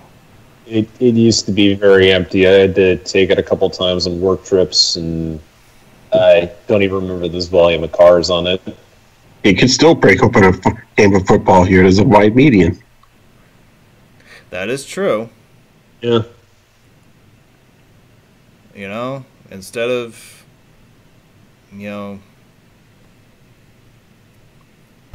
could have the San Diego Chargers come back and have them play in the 125 median. It probably would work. Yeah. I should point it out that Considering they don't have a crowd, yes. in LA originally. I gotta imagine they're gonna expand this thing though, with how wide that is eventually. Well, they definitely built it wide enough to add a lot more blacktop at some point. Because we were on a 3-lane section briefly, and now we're down to 2. But I would think that they've got a plan long range to add more lanes through here. That's funny, Doug. The Chargers would get more fans in the 125 median than they do in LA. You know, you're probably right. All things considering, if they're playing NFL without fans, that'd probably be a good place for it. Yeah, right? That'd be a good gimmick, actually. Yeah, they can send them back to Arizona like they did one year for the Wildfires. They were playing in Sun Devil Stadium. I remember the game was... I think I went to the game because it was free. Oh, wasn't that the year when, like the first game back in San Diego, that was the Arnold Schwarzenegger Go Chargers Go? I think it was. Yeah, that was that year? Yeah, they had that really bad wildfire. I remember there was somebody I worked with was a huge Chargers fan, and he wanted really to go to that game, and he ended up not going, and I did for some reason.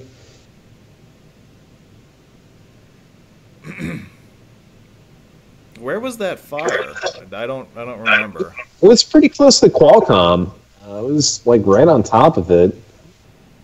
I think they canceled a couple, or at least moved or delayed some Padres games too, but that would have been like in downtown, so it was bad. But then again, like all the stuff we've had in the last couple years with fires probably would overshadow that significantly in retrospect.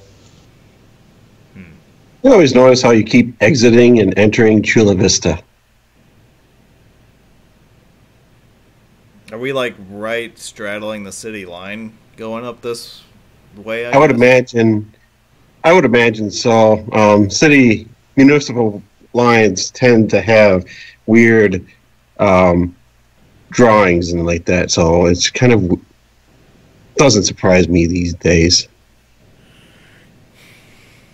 Radar enforced. Yeah, I was wondering what that was. It's not for tolls. I guess that's a gantry that you passed under? Yeah. I think that is tolls. Yeah. Never heard of photo radar on any state highway in California. Yeah, 9-year fine, 10-year mine is what they call it, CHP. Looking at the comments. And they're not pulling you over for speeding unless you're doing over 10 over. Oh, trust me, Tom. I was back in '97 when I was in LA. I was going with the flow of traffic. The traffic was going about 95. Yeah, and that was on the 10 east of downtown. Yeah, 99 on the up here in the Central Valley. That's the one that really gets going fast between Bakersfield and Fresno. There's a couple times you'll hit 100 if you're in the left lane if you want to keep up with anybody. Jeez. Wow.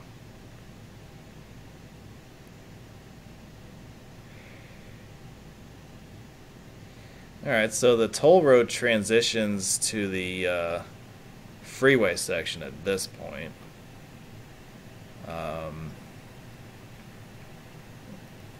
And that brings this section of 125 and this video to an end. So on the left, merging in, the 3 lanes there are the 54 freeway, which curves north at this point. And then we'll split again to the 54 ends there as a freeway, but it continues as a surface road to the east. All right. Next, I showed you 125, which starts down near the Mexican border, so I'll show you 905. And just take a second to admire the Begin 905 East assembly. The 905 is the east-west highway connecting the 5 and the 805 with the border crossings and the 125 freeway.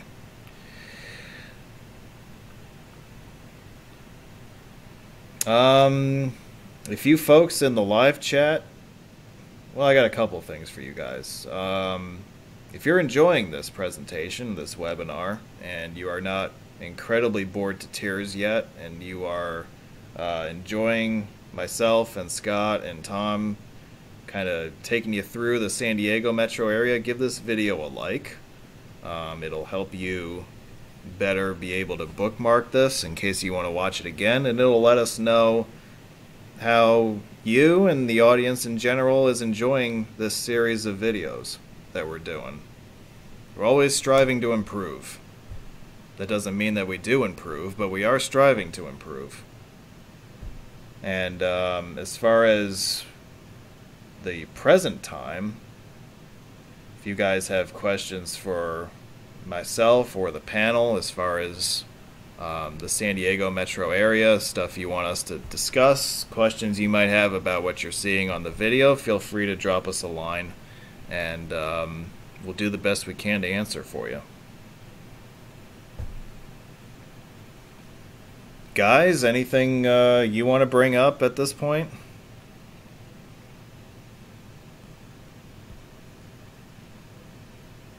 I think at some point this was supposed to be a toll road, but I think not sure if they gave up on that idea.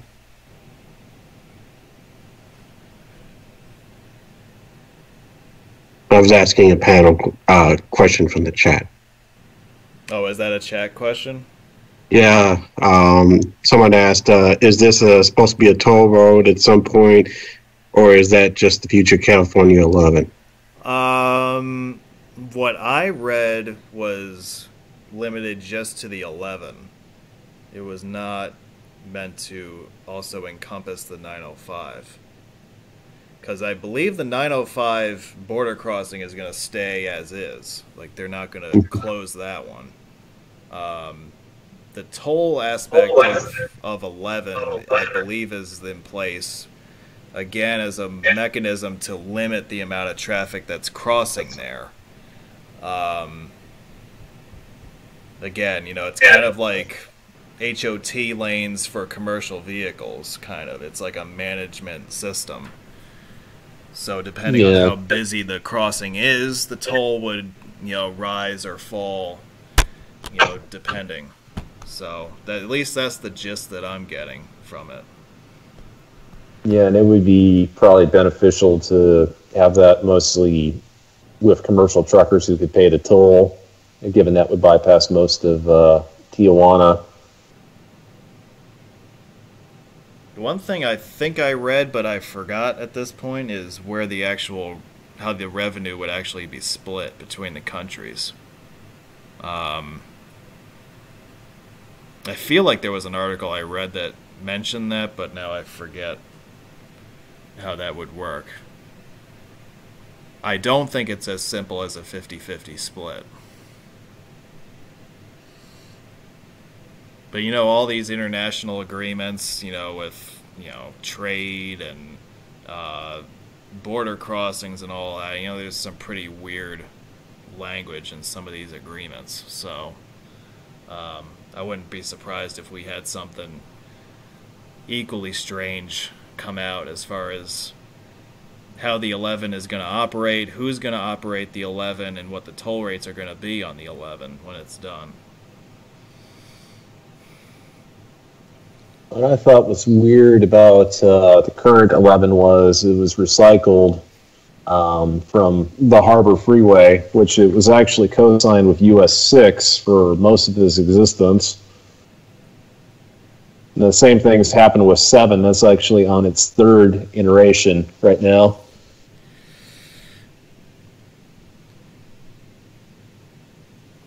Yeah, is there any reason why they chose 11 for this? It seems to be like a random number from a hat. So, like when they first did the signed state routes in 1934, there actually was kind of like a grid to them. Like north-south would be odd, east-west would be even. They would kind of group the numbers together. So like in the LA area, you'd have 3, 7, 9, 15. Oh, no, 9 was Bay Area. 11, kind of all in that one area. Then you would do like the Central Valley had 180, 168, 198, 190. So there was an actual rhyme to reason to it, and it basically kind of fell apart as the system expanded, and it just completely fell on its face when they did the 1964 renumbering, because you had to assign a bunch of state route numbers to state highways that didn't have one. So from that point, it seems like they just kind of take whatever numbers available and just stick it on whatever new state routes they're making. So whatever system they had in place quickly went by the wayside, and I would assume you still can see remnants of that. You can, especially up in my area with the 3-digit 100 range numbers. They're pretty intact. So like a good example, one that you can kind of still see, like kind of from Stockton, you got 4, 88 was 8, and then you have 12, 16, 20. 24 was there for a while. 28 was in the area for a while. 32, 36. As they go north, they ascend northward.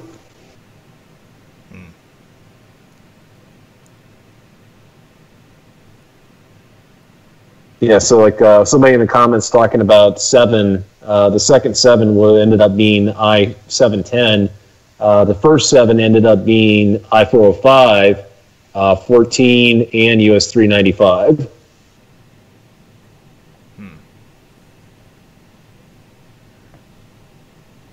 Yeah, you know, I had no idea there was this much history behind the California state highway system, but I'm glad somebody asked. Yeah, then that 7 just got referred to in the comments. That's the third and current one, the one near Calexico. Okay. Yeah, I do remember passing by that in February. That's a relatively modern highway. Okay. So, the hours-long video of California Route 11, I'm just kidding, it's only like not even 2 minutes. Minutes. Yeah. I think it's, what is it, about 2 minutes, something like that? Oh. You just started it, and it's about to end. Yeah, we're going to clear this interchange, and then it's basically going to end right after that. It's one of the easiest state highway clinches in California.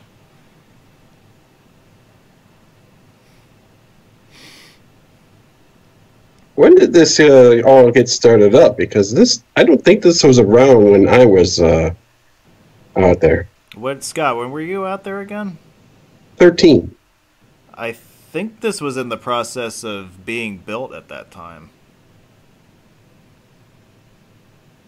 Right, Tom? I think the first phase of 11 opened in 16. I'm looking it up right now. It's very modern. Yeah.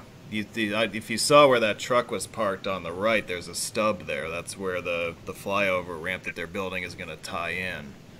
It was current Route 11 was defined in 1994. Looks like I'm seeing a lot of 2013s, 2015, 2016. 2016, it was reported construction crews has wrapped up a year-long project that will help reduce congestion. Yeah, so kind of around that 2016, 2015 era. Okay, so it didn't exist when I was out there. Yeah, you weren't imagining things. It just didn't exist yet. I know it was on the books. I was being talked about, but that's it. Yeah, but you can see how it'll continue off to the east in a few years.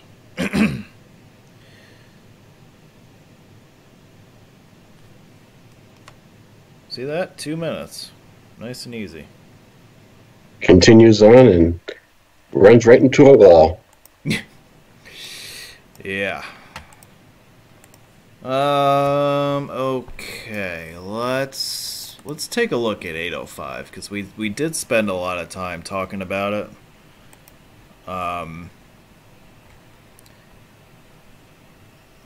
It might be my favorite freeway in the San Diego area. And let's check out one of the most interesting parts of it. This video takes us east of San Diego, across Mission Valley, and up towards the 5 junction. We have, what do we got here? We've got 5 lanes per direction plus an HOV on the far left. Although I think a couple of these lanes are going to leave us shortly. Yes. Yeah, 805 is a very pleasant drive. I enjoyed it very much.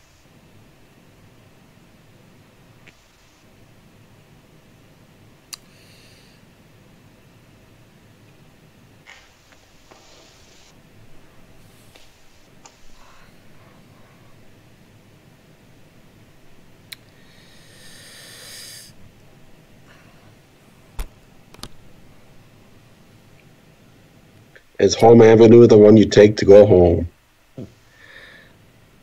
Well, I guess for some people, right? Apparently so. Well, here comes the 94. Yep, one of many giant stacks in San Diego. Now, when we watch the I-8 footage next week, it's basically like one after another for a couple of miles. So these huge stacks that you pass through. It's really quite amazing. I don't know if you noticed, but there's points where the shoulder lane cuts out and then a new one comes in right before a ramp. Okay. This is quite common in California, especially in the southern portions.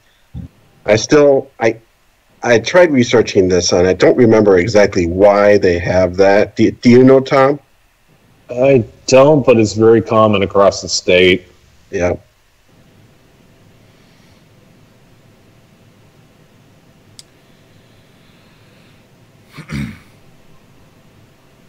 Yeah, but California is not as big as Texas when it comes to interchanges. Well, that might be There true. might be some competition there, especially with the judge.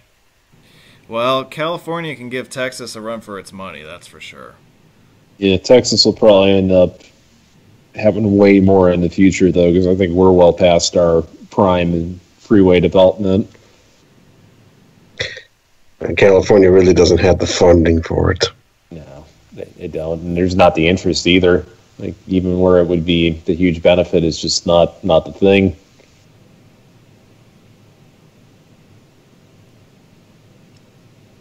Mm-hmm.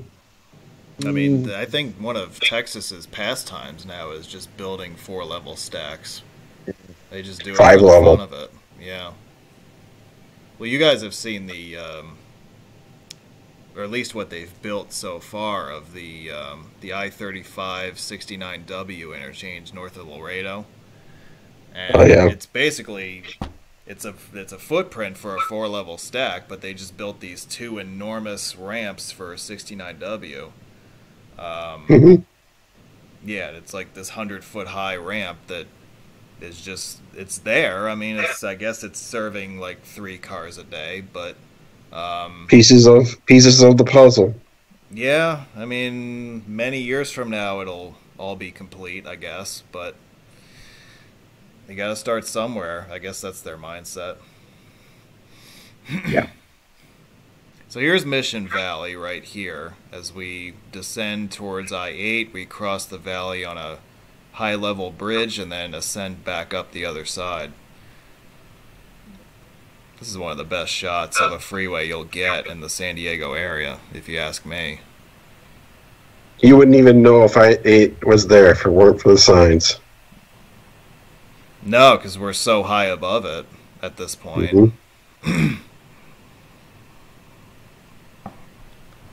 Yeah, I actually had to turn down a job transfer to Mission Valley one time. I just couldn't afford to live there when I got offered a transfer. That killed me because like this area is just beautiful. Yeah, this is amazing. Yes. You can't see, obviously, to the left or to the right of you, but the views looking to the left and the right down the valley are pretty neat also.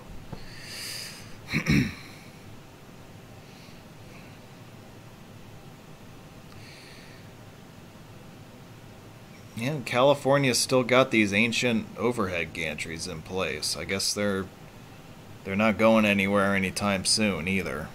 No, and they're doing like retro reflective vinyl on a lot of the old button copy ones. Yeah. Even before button copy came. So it's interesting. Like if you're on I-580, that's where they did a lot of it in the Bay Area.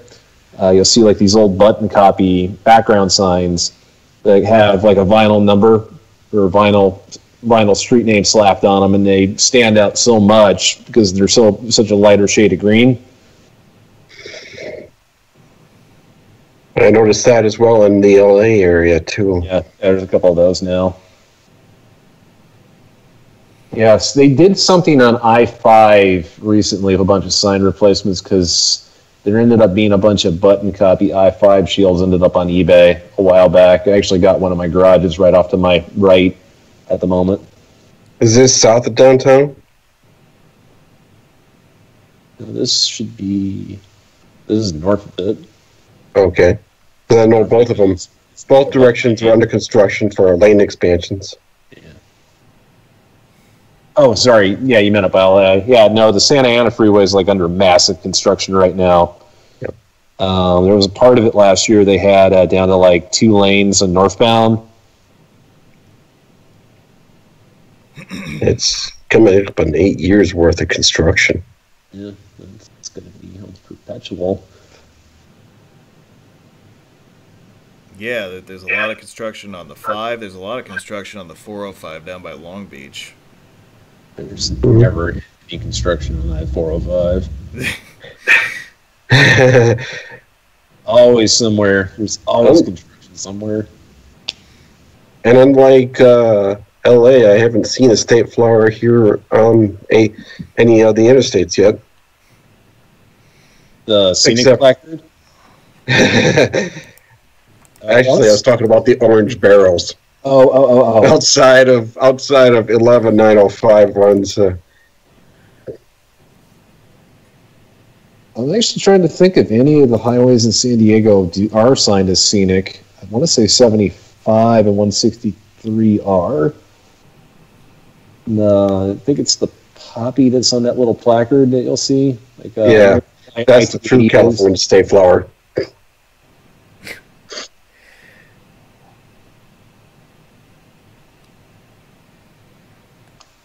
All the traffic in the middle, is that the express lanes? Yeah, so this is the 15 north, and we're a bit north of San Diego at this point, and this is the bi-directional HOT roadways in the middle that you're seeing. Yeah. Again, fast track only. Yep. So they were not open to roadway whiz on this trip.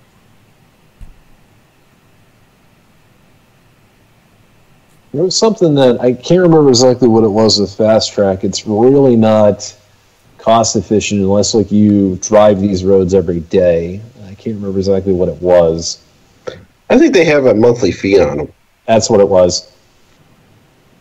Yeah, so like for me, like I go to the Bay Area usually like every other month, but I go in off-peak traffic time, so there's like no incentive for me to get a fast track. I had thoughts about getting a fast track when I was out there because of wanting to take like the 110 tower, but my mind said, use your better judgment. Yeah, I just wish they would make it easier, like the Sun Pass in Florida. Like you can put money on it and it just sits there. Yep. Something like that, I'd sign up for in a second, but it's not, unfortunately. They sell Sun Passes like candy. Yeah, in a vending machine. I think they actually do. I think in Publix you can right? get it. Yeah. Yeah, I noticed that. Even though I got my Sun Pass in advance, I noticed they do that. Yeah. I like Wow Factor. I think SunPass might be the only toll tag you can buy at a vending machine. Yeah. Because they get so many toll roads in Florida. Well, yeah, you leave your driveway, you pay a toll in Florida. Yeah, I lived in Orlando for a while. Everything except I-4. Well, even I-4's got toll lanes now, but Yeah. yeah, I actually lost some employees because they couldn't pay the tolls, like on Florida's Turnpike. But then I got to thinking, because I've been dealing with all this out in California for so long by then, it's like the tolls are relatively cheap compared to most places in the country. Yes. For what it's worth. Well, yeah. Oh, look at that stub. Yeah. Yeah, if you ever want to complain about the tolls at the Bay Area bridges, come to New York City. Yeah. Or drive I-95, like through Maryland and Delaware. There you go. Everyone's favorite, the Delaware Toll Plaza on 95. Yes. Yeah, just get off and go around. Yeah, you know. Nice and easy. That might be the single favorite toll plaza of everybody on AA roads to talk about. Like, there's certain things on that forum that just cause people to get triggered. And one of those things, I think, is the 95 Plaza in Newark, Delaware. Like, everyone just goes into a spontaneous conniption whenever that gets brought up.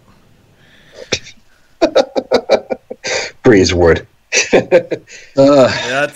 Actually, not to open that one up, but I've eaten so many meals there to just like I almost wouldn't want to have it any other way because it's so weird.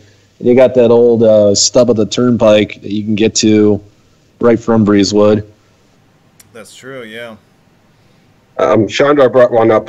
There was a stub bridge off the express lane exit that he mentioned that looks like an incomplete bridge. Oh, was that in this video? Yes. Oh, yeah, I wasn't even paying attention. That's what I do best. I just tune people out and tune stuff out. But I don't know. Like, is there? I mean, the express lanes keep going for a while, so it's not like the express lanes stub end or anything like that. I don't know if that's like a future crossover ramp or a future interchange or what that might be. Up in LA, they do a lot of they have exits from those toll lanes that are pretty much you can only access to them from there. Like they'll end up at the same place the regular exit will, but it could be something like that. The 105, 110 interchange. Yes, which I got to experience for the first time in February. However, there was fog, so I couldn't see most of it. But I am told that the view going southbound on 110 is spectacular if there's no fog. It is. Yes. I took it once in daytime going the wrong direction. So when I did the article on Gribble Nation, I went northbound on purpose to go through the tunnels because that was what I wanted to feature was the tunnels, but you get the better view going south. Yep. You're talking about the 110 tunnels up in by Dodger Stadium? Yeah, Figueroa Street tunnels. Yep. That's a neat stretch of highway there. Yeah, it's just gorgeous. Mm-hmm.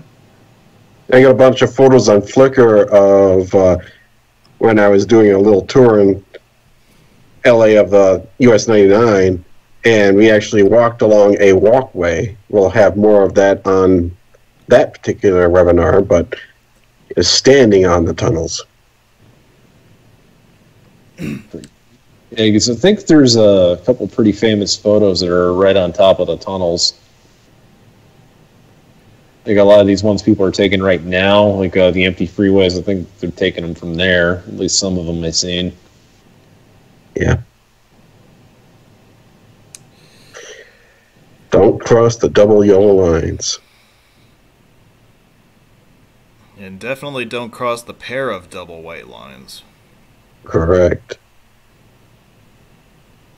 I can't wait to upload my Lincoln Tunnel video from a few weeks ago because I'll be uploading some New York City stuff in the coming months. And I am just like in pure I don't give a you-know-what mode, and I'm just crossing the double white line all the time. So I can't wait to see I noticed that. Oh, yeah, I didn't see anything. No. What are you talking about? Exactly. Yeah, it's New York City. Usually they do have little sticks in the middle, don't they? The MTA tunnels have the plastic poles, but the Port Authority tunnels do not. I know the NTA is really strict about that. Yeah. The BBT and the Queens Midtown, I know both had that. Yes. Yeah, but the Holland and Lincoln do not. Okay. I'm assuming that's just agency preference, but I would think that you would want to have them, especially at the Lincoln and the Holland, but I don't know. That's Port Authority for you. Anywho. That'll be $16, please. Gee, I don't know if I can afford that. Is there a turnaround point? Yeah. Too late. I remember even in the 90s when I was middle school, my dad would have me sitting as toll jockey for all that stuff in New York City, New Jersey. I couldn't believe how much the prices increased when I went back late in the 2010s. Yeah, they keep raising it too. You know, the Verrazano Bridge is up to $19. God. Yeah, it's insane. So this is 805 at 94, and what's in the middle? An express lane, bus lane? That is, I guess it's a busway. Yeah. There's a transit hub right at that location. So like one of the light rail lines intersects there. Oh, the trolley. Yeah. I call it the dinky. What is it, the trolley? Yep. Okay. Dinky does sound right. Yeah. Well, you know, yes, $19 for a bridge. Yeah. $19 for the Verrazano Bridge, yep. One way, though. Keep that in mind. You have to drive that every day. It would be awful. Mm-hmm. Yeah. Well, that's the other thing. Like, a lot of the Bridgeton Tunnel toll revenue is going straight to the MTA Subway Capital Program. It's not even going to the bridges. Nope.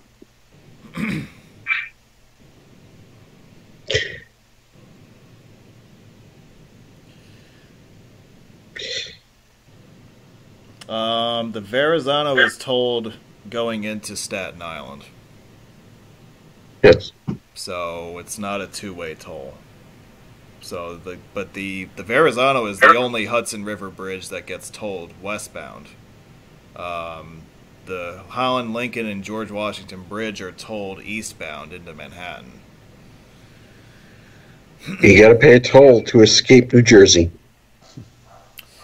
Yeah. Yeah, it's like going through customs.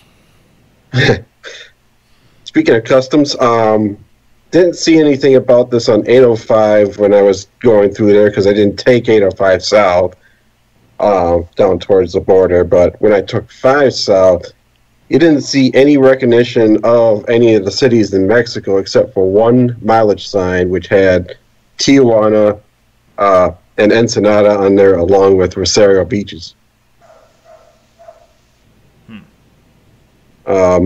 Which is, every time you see something close to Mexico, it's always international border. Yeah, with Arizona, Indio, and other desert cities. Yeah.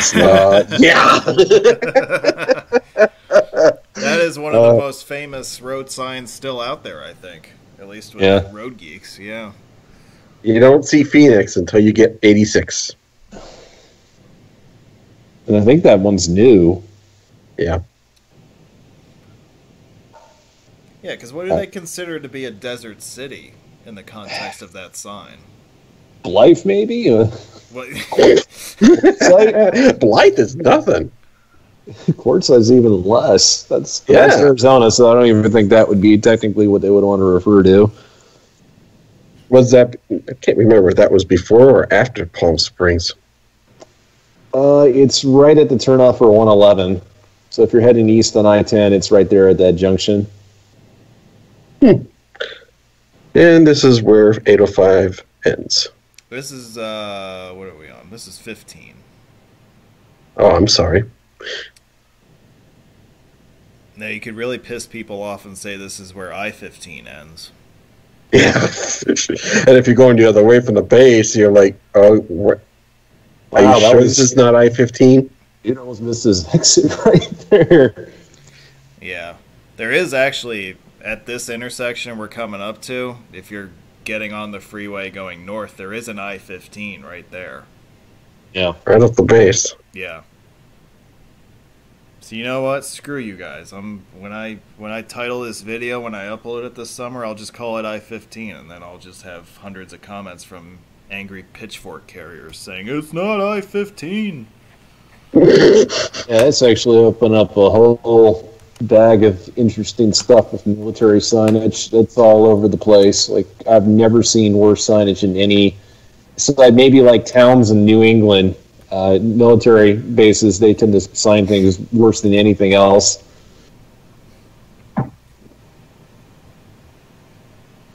Yeah. Yeah, I was reading some stuff about the San Diego trolley, and that does sound like an interesting little network they have. But I never got to ride any of it.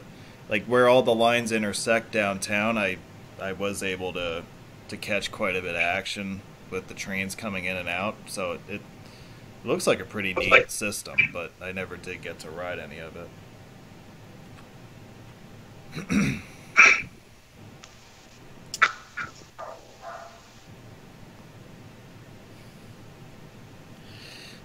So we have graduated to the 5 freeway south, and that's what we're on right now. We just passed the interchange for I-8, and the skyline of downtown San Diego is up ahead. I've always assumed that one of the big reasons why there aren't any really tall buildings in San Diego, because you see how all the buildings kind of get up to a certain height and then they just end. But I always assumed that had a lot to do with the proximity of the airport. Yeah, there's I think in the article I did on I-5 in the San Diego area, I got a photo of a plane like right about here, like it's maybe a couple hundred feet above the roadway. Jeez. Yeah, that airport is like right on top of downtown. Yeah. Yep. Duck. And that's literally the flight path as you're approaching, right? Yes. I mean, that's like normal.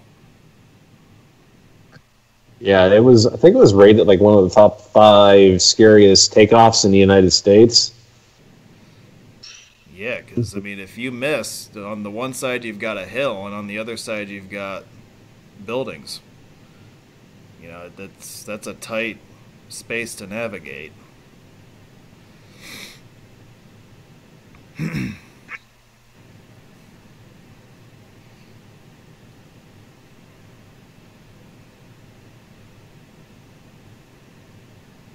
But yeah, Honolulu's skyline is a lot like this. Hey, there's a plane for you right there.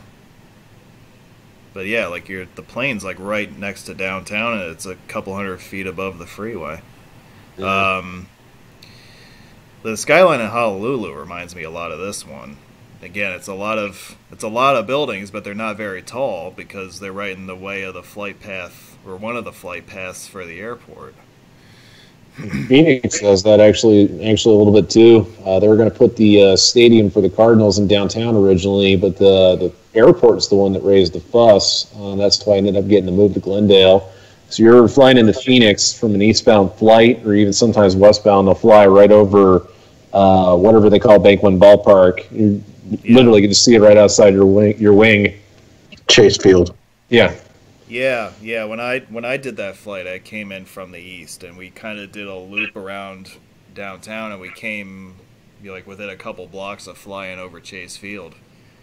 But yeah, like the flight path as you're coming in is right off of downtown there.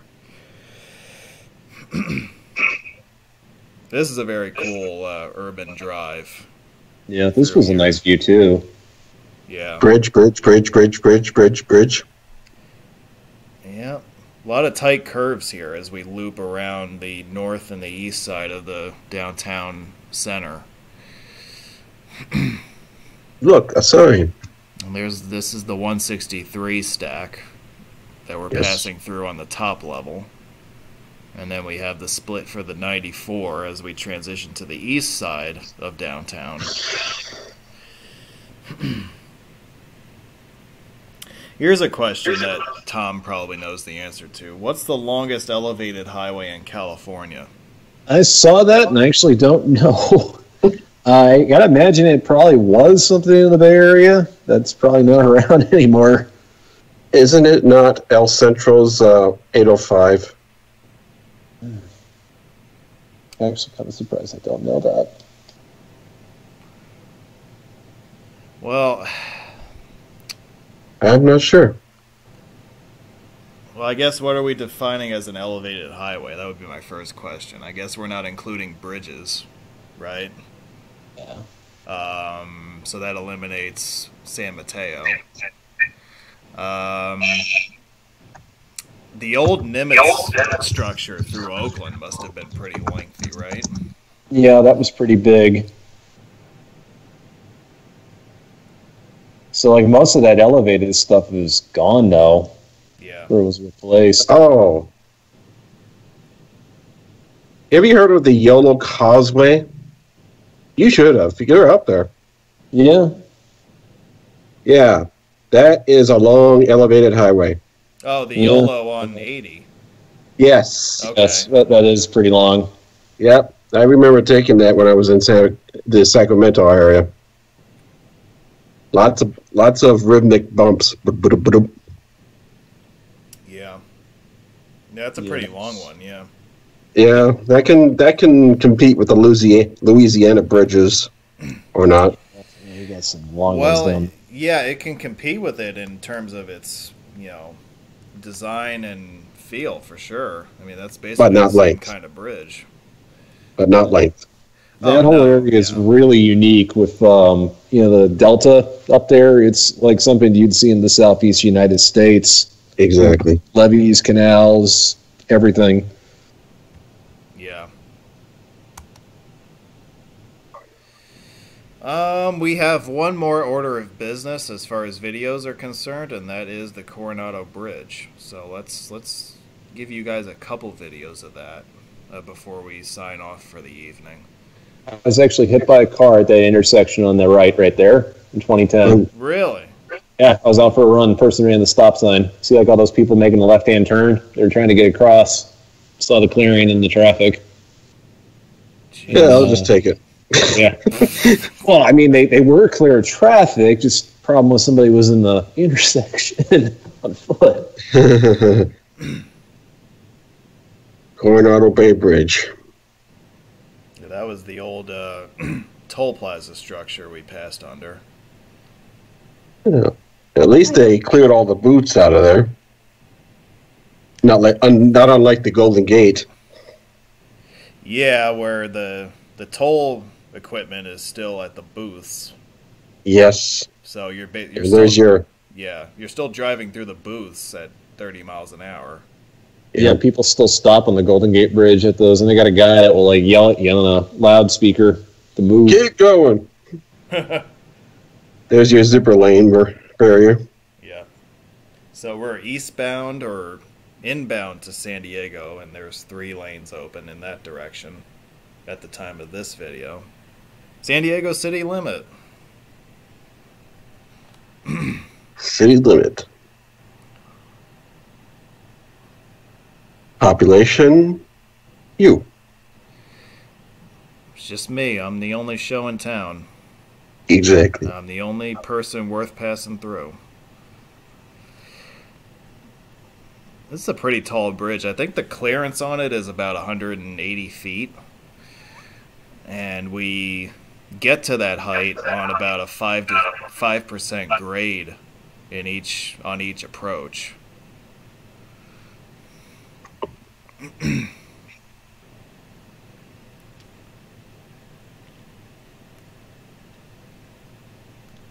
Get off the bridge right into an interchange. Yeah, this is, So here's the 5 freeway, and I like these signs right here, especially the one on the right. You can tell that's original from the 70s. Yep. As we round this bend to join the 5 northbound, you get another nice view of downtown. I was kind of upset my photos got all screwed up because it was overcast the day I was leaving San Diego the last time. So I had to crop it and cut out a lot of the downtown. Huh. Oh, that's one of the best views I've ever seen. Yeah, it's really nice. Yeah. Oh, that's a quick lane drop. Yeah. Yeah, thanks for coming. Now get the hell out of this lane.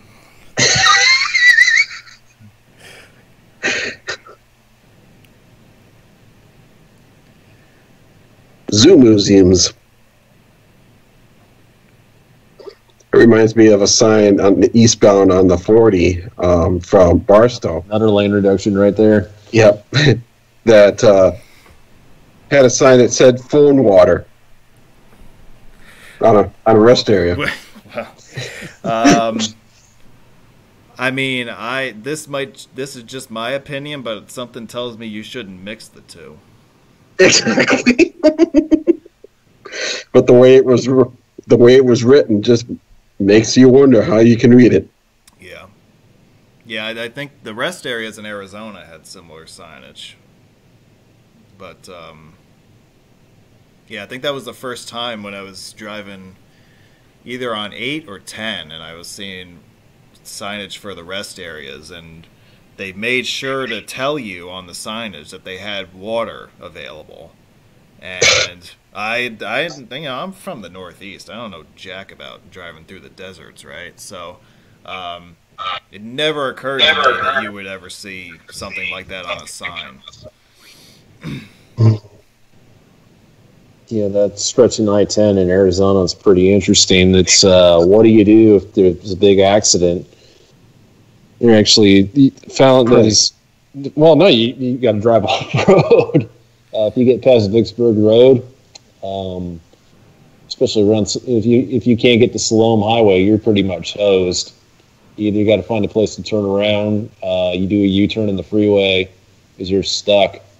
Yeah, and they do have their share of big wrecks on that stretch of 10, especially from Casa Grande on up through Chandler. Yeah, even west of the city too. You get a lot of big wrecks up that way.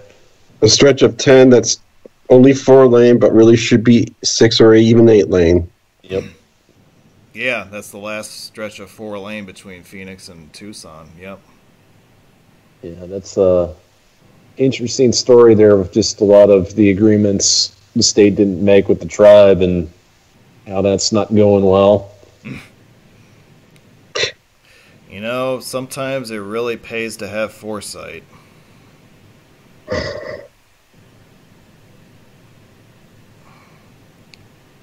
Yeah, the reason I was taking this exit was because the next video that I filmed was the San Diego airport stuff, but that's why I was taking that exit. Well, folks, we got our last video of the evening. If you want to chase a taxi, that's the one to chase. Yeah, I guess, right?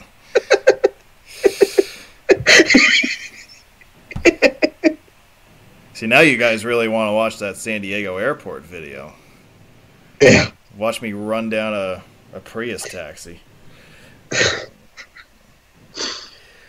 So this is the bridge back from San Diego to Coronado. We have, again, now we're going in the other direction, so we'll have only 2 lanes open, as that sign graciously tells us. And again, there's some fantastic views in the San Diego area, one of which is not visible in this shot, but if you were to pan to the right at this point, you would get a fantastic view of the bay and downtown San Diego. Not sure if I want to pan right while driving. Well, no, I wouldn't. There's a good chance of being enough traffic that you can. Yeah. Especially if you're parking lot mode. Yeah, especially if you're one of the military guys heading at 9 in the morning. It's a parking lot.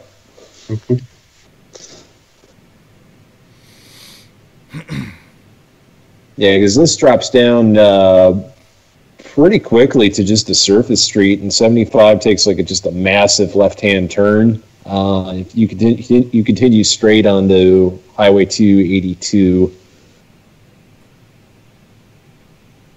Yeah, I got a little confused when I was trying to clinch both of them. Yeah, the interesting thing is, I guess with 282, they're considering building the tunnel under 75 to connect directly to the bridge to alleviate the traffic. Ooh. Yeah, I don't even know how that would work. Yeah. That sounds complicated. Yeah. Tunneling and flooding. Bad combinations. Yep. It's sea level. Yeah, I think one of the iterations for the bridge before they built it was to build a tunnel. Yes. But that would be the Navy's favorite. Well, the Navy loves tunnels, right? Yep, just ask Virginia. Yeah, that's right. Yeah, I-564 basically is dedicated completely to 2 military bases. Yeah, that's why it's there, right? And the Chesapeake Bay Bridge Tunnel, the Monitor Merrimack. The problem you got with San Diego Bay is it's really shallow. Yep. They got a dredge to get a lot of those naval ships out of there. Yep. Yeah, welcome to Coronado, and welcome to the end of this video. And folks, I think we've come to the end of the video section of the presentation. So I'm going to be wrapping this up in a few minutes. Scott, Tom, any closing thoughts from San Diego in general, or any last minute grievances you wish to air? Not for me. I think you hit everything that was major. I'd say the same thing. It's worth a trip out here if you want to get the chance, and it's safe. Well, yeah. Please, please practice social distancing in the meantime. But again, I highly recommend San Diego as a city to visit. Yeah, it's really spectacular. But I think we're gonna wrap it up here for the night. Thanks to Scott. You did great. Mm-hmm. Thanks to Tom. It's great to have you. Thanks for all your help with San Diego and helping us navigate all that stuff. You were a big help. Welcome. Before I go, we have... Let me just make a quick announcement here.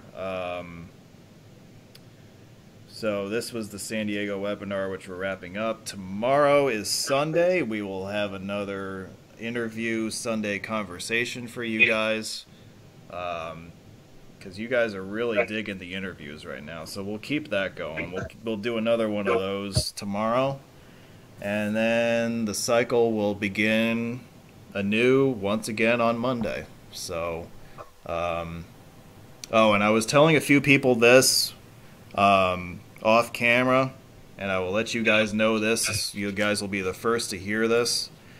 The state of New York has extended the stay-home order due to COVID-19 through May 15th, which means that I am going to be continuing the daily afternoon live streaming of my afternoon commute through at least May 22nd. Okay, so you will continue to get the daily content out of me until at least that point.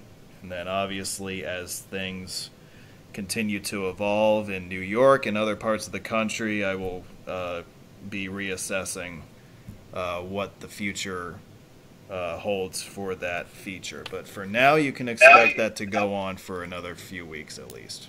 Okay? So, that's tonight's presentation. We look forward to you joining us again tomorrow night for our special interview, and we'll see you guys again, hopefully on a daily basis or close to it, in the days ahead. So thanks again to Tom and Scott, and from all of us here at Roadway Wiz, thank you very much for joining us, and we'll see you again real soon.